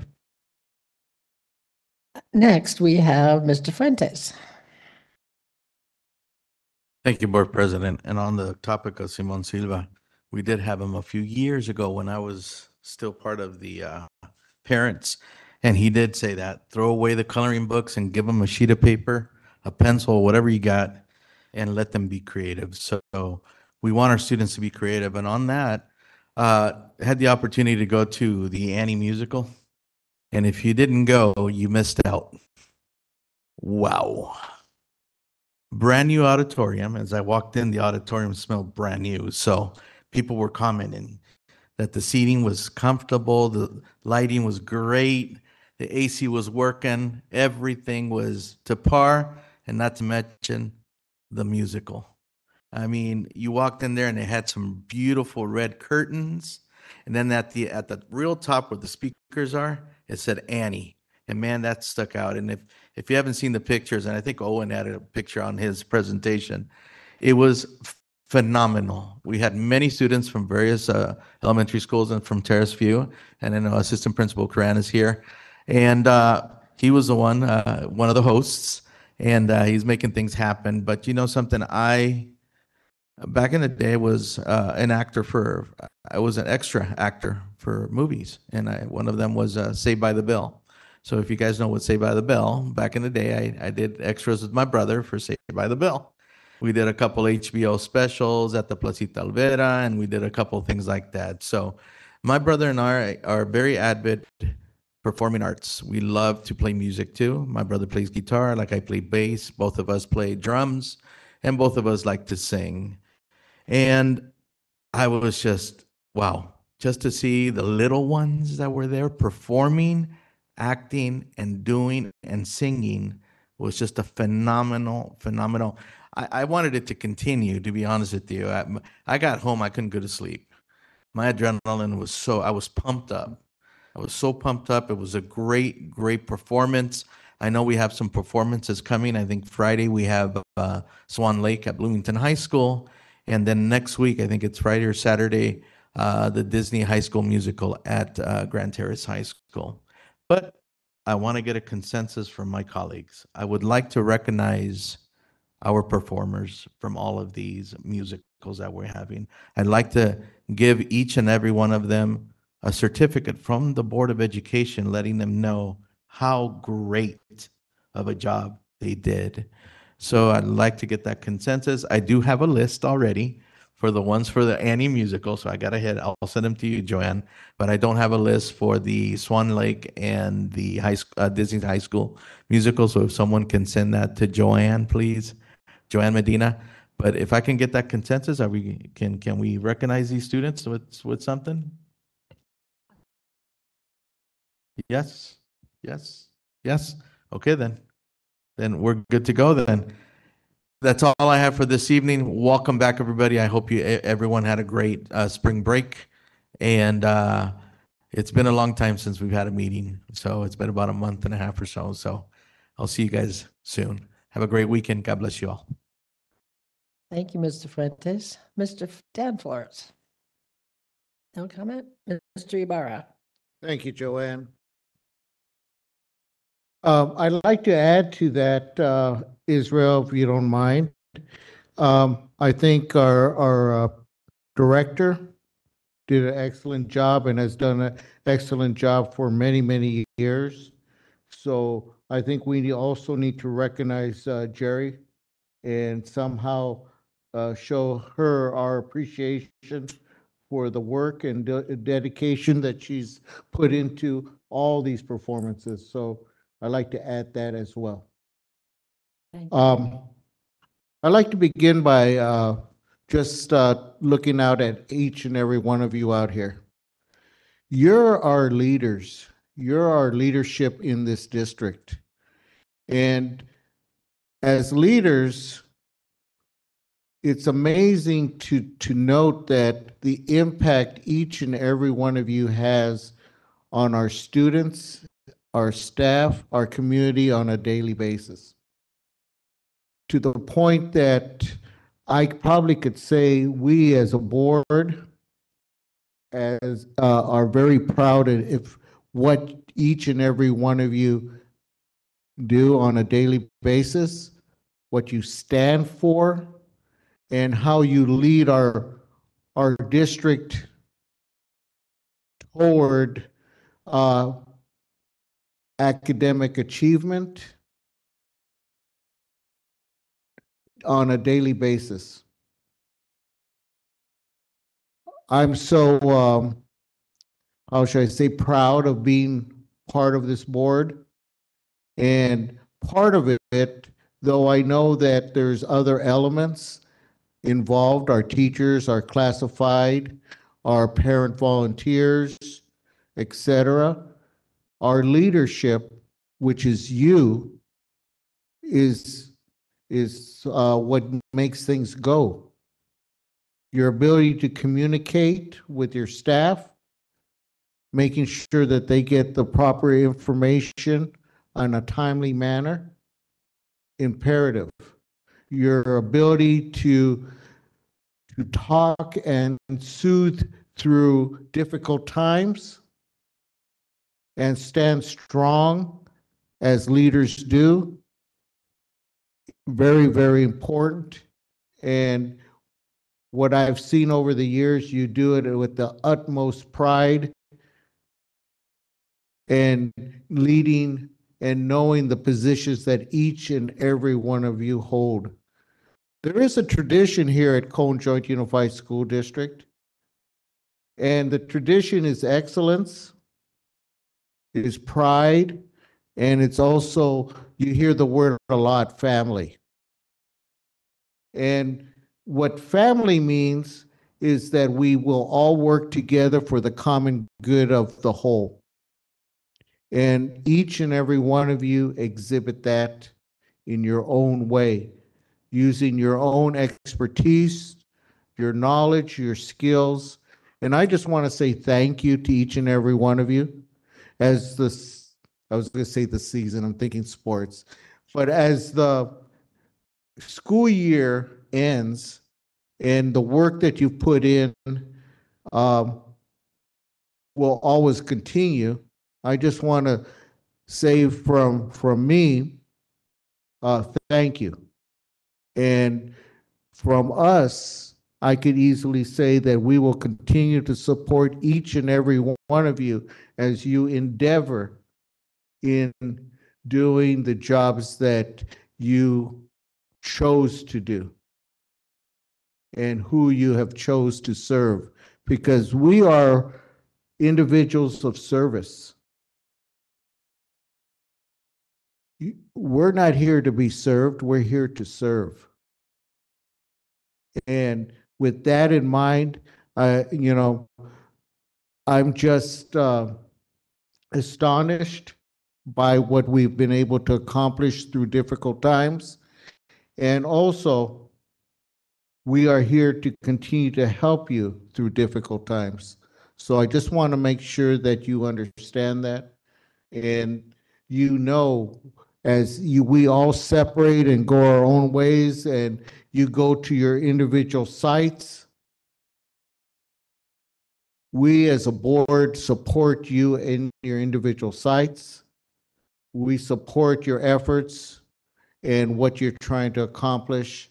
And I guess what I'm trying to say is, if you ever need us, we're here for you. So always remember that. And this goes for each and every one of you in what you're trying to accomplish and make Cone Joint Unified School District the best district in Southern California. So with that, I just wanted to make that comment and make sure that each one of you, because I know that, as leaders, we oftentimes do not get that little pat in the back. We don't get that word of encouragement because we're the ones offering it. So I just wanted to, and felt that, you as individuals need to hear that, not only from me, but I think that I don't have any argument from the rest of the board. So thank you, thank you, thank you. Continue having a good rest of the school year. And I know there's always work to be done, but we'll plow through it. So with that said, I'm gonna say, I'll hand it over to Joanne. Thank you very much. Now, my comments. Thank you so much for tonight's presentation, Dr. Ortiz, on chronic absenteeism. I went 6 or 7 years straight when I was in elementary, never missing a day of school. And it's, going to school is so important. School was never hard for me because I went to school every day and I learned, and I had a mother who made sure we went to school. But, I think about you feel so disconnected. I missed 2 board meetings and it was like, I came back today and I thought, I've done other things, but you don't feel like you quite fit in if you miss things. And with little kids, how can they feel like there's a sense of a community when they don't come to school and they don't learn to develop those friendships? And, COVID didn't help any because they learned how to be afraid of so many things. And so that's part of it. But I can't imagine having to go to school and having it be really hard because I've missed so much. And then you get to a point where when you're in high school and it's like, I can't do this anymore, I quit. And they disappear and they have no future. And we let that happen. And we can't. Every kid deserves to have the kind of education I got, to make it possible to have a story that you're really proud of and you want to go out and tell and you want to share and you want to see those little faces just light up because it's fun to be there and I learned something and it's exciting. And so I am passionate about that. So thank you for today. And I sometimes I probably come on really hard nosed, and I can be. We had a kid who missed like 4 school days, and she should have 2 in my very first assignment as an administrator. And I worked with the hard-known principal. We had a meeting with that mom, and it was what Chuck called it, a come to Jesus meeting. And with that mom, and told her, "You get these kids to school, you're going to jail, lady." The next year, both her daughters had perfect attendance, and those kids were different kids at the end of the year. And it was so exciting because they loved coming to school every day. Mom just didn't make them go to school. So thank you. And I know you're working hard, and I don't mean to come across like I don't think you are, but you get a lot of fire under some of these parents and get those kids to school. All right. So thank you. Um, I too saw Annie. Actually, I saw it once and it was so good. I dragged my husband the next day and said, "You got to see this. It's so good." It was beautiful. Yes, the auditorium's gorgeous. And I too thought about that with Jerry. Years ago, when I was in Fontana, Jerry's father was, we had a police department there. Jerry's dad was our police chief. And one time I had to call upon him because I had a situation that was really scary and I wanted help. And he saved my bacon that day, probably. And he was there that night and I missed him. She came up to me and she says, "My dad was here." I thought, oh, I was so sad. I would have loved to see him because he's older than me. Anyway, I really like the idea, I appreciate the idea of recognizing her for having these, what'd they say, 13 years she's been doing this. And the dedication, when I see those little kids up there, I look and see 100 children on that stage, and they're all doing what they're supposed to be doing. And they've taken all these precautions to make sure that they're safe every moment they're at that school. That takes an amazing amount of preparation, and she's done that every single year, and I think that deserves a recognition of our board. So I appreciate you saying that. I don't know if I mentioned, but I was able to go on a visit at Grand Terrace Elementary School to see how they're implementing dual immersion. And I get so excited when I go on a campus. I miss that more than anything, going around kids and seeing what instruction going on in schools. I was so impressed and so delighted to see the teaching going on at that school and the kids so involved and loving to be there. And that's exciting to see little ones that want to be there again. That passion is like, oh, yeah, they want to be here. And they're learning, and it's exciting because we're giving these kids a future. Community cabinet, I think that's one of the best things we've ever done to try to get community involvement to really showcase the wonderful things that we're doing in our schools. And there's so many more that we could probably show.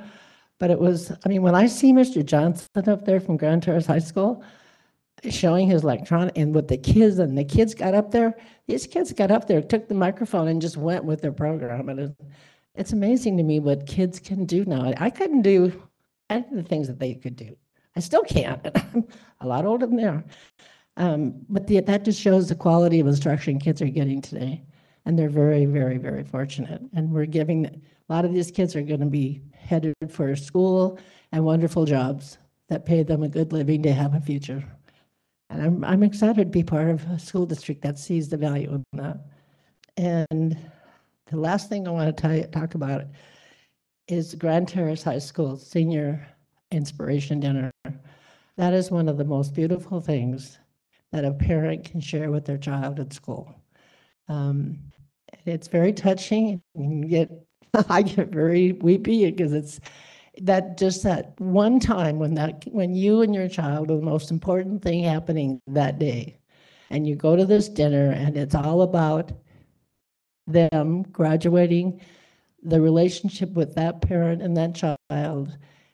There's nothing better that a parent can experience. And if they left that room and didn't feel that way, it's their fault because it's wonderful. And I know they do that at the other high schools. I just happen to have gone to that one. But what a wonderful opportunity for parents to share such a wonderful time of life with their kids. Because when they go off to college or they go off and start their future, things change. The dynamics change. Maybe you get closer, but sometimes you don't see them that much. And it's kind of hard. So thank you. I made up for all the times that I didn't talk one of my comments, but thank you. Before entering closed session, the board will observe a moment of silence in honor of our school district nutrition services lead, Karen Taylor, who recently passed away. Please join me in a moment of silence.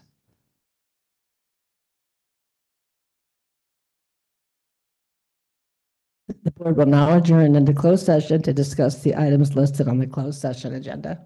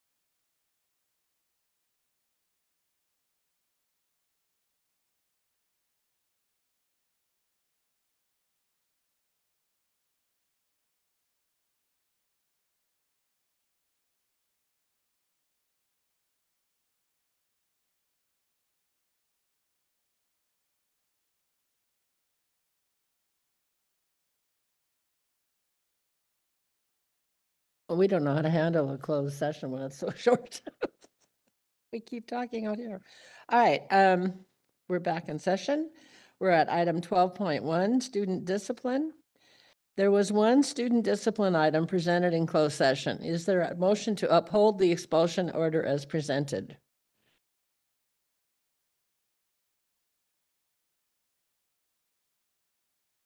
Okay. I have a motion by Board Member Bertha Flores and a second by Board Member Fuentes to uphold the expulsion order as presented. All those in favor, aye. All those opposed, nay. Any abstentions? So on a motion by Board Member Bertha Flores and seconded by Board Member Fuentes, carried on a 7-0 vote, the board upheld the expulsion of order of one student discipline item as presented. Item 12.12, personnel public employee appointment. I'm sorry? The student number? Oh, I'm sorry, Joanne. I'm sorry. 1089122. Okay. And a motion by Board Member Dan Flores, seconded by Board Member Bertha Flores, and carried on a 7-0 vote. The board approved the following. Do you need me to read them all, Joanne?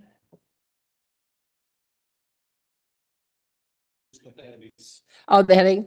Certificated coaching 4, classified coaching 8, volunteer coaching 2, certificated regular staff 1, and volunteer general 20. Okay. And with that, we're going to adjourn in the memory of Nutrition Services Lead Karen Taylor. Good night.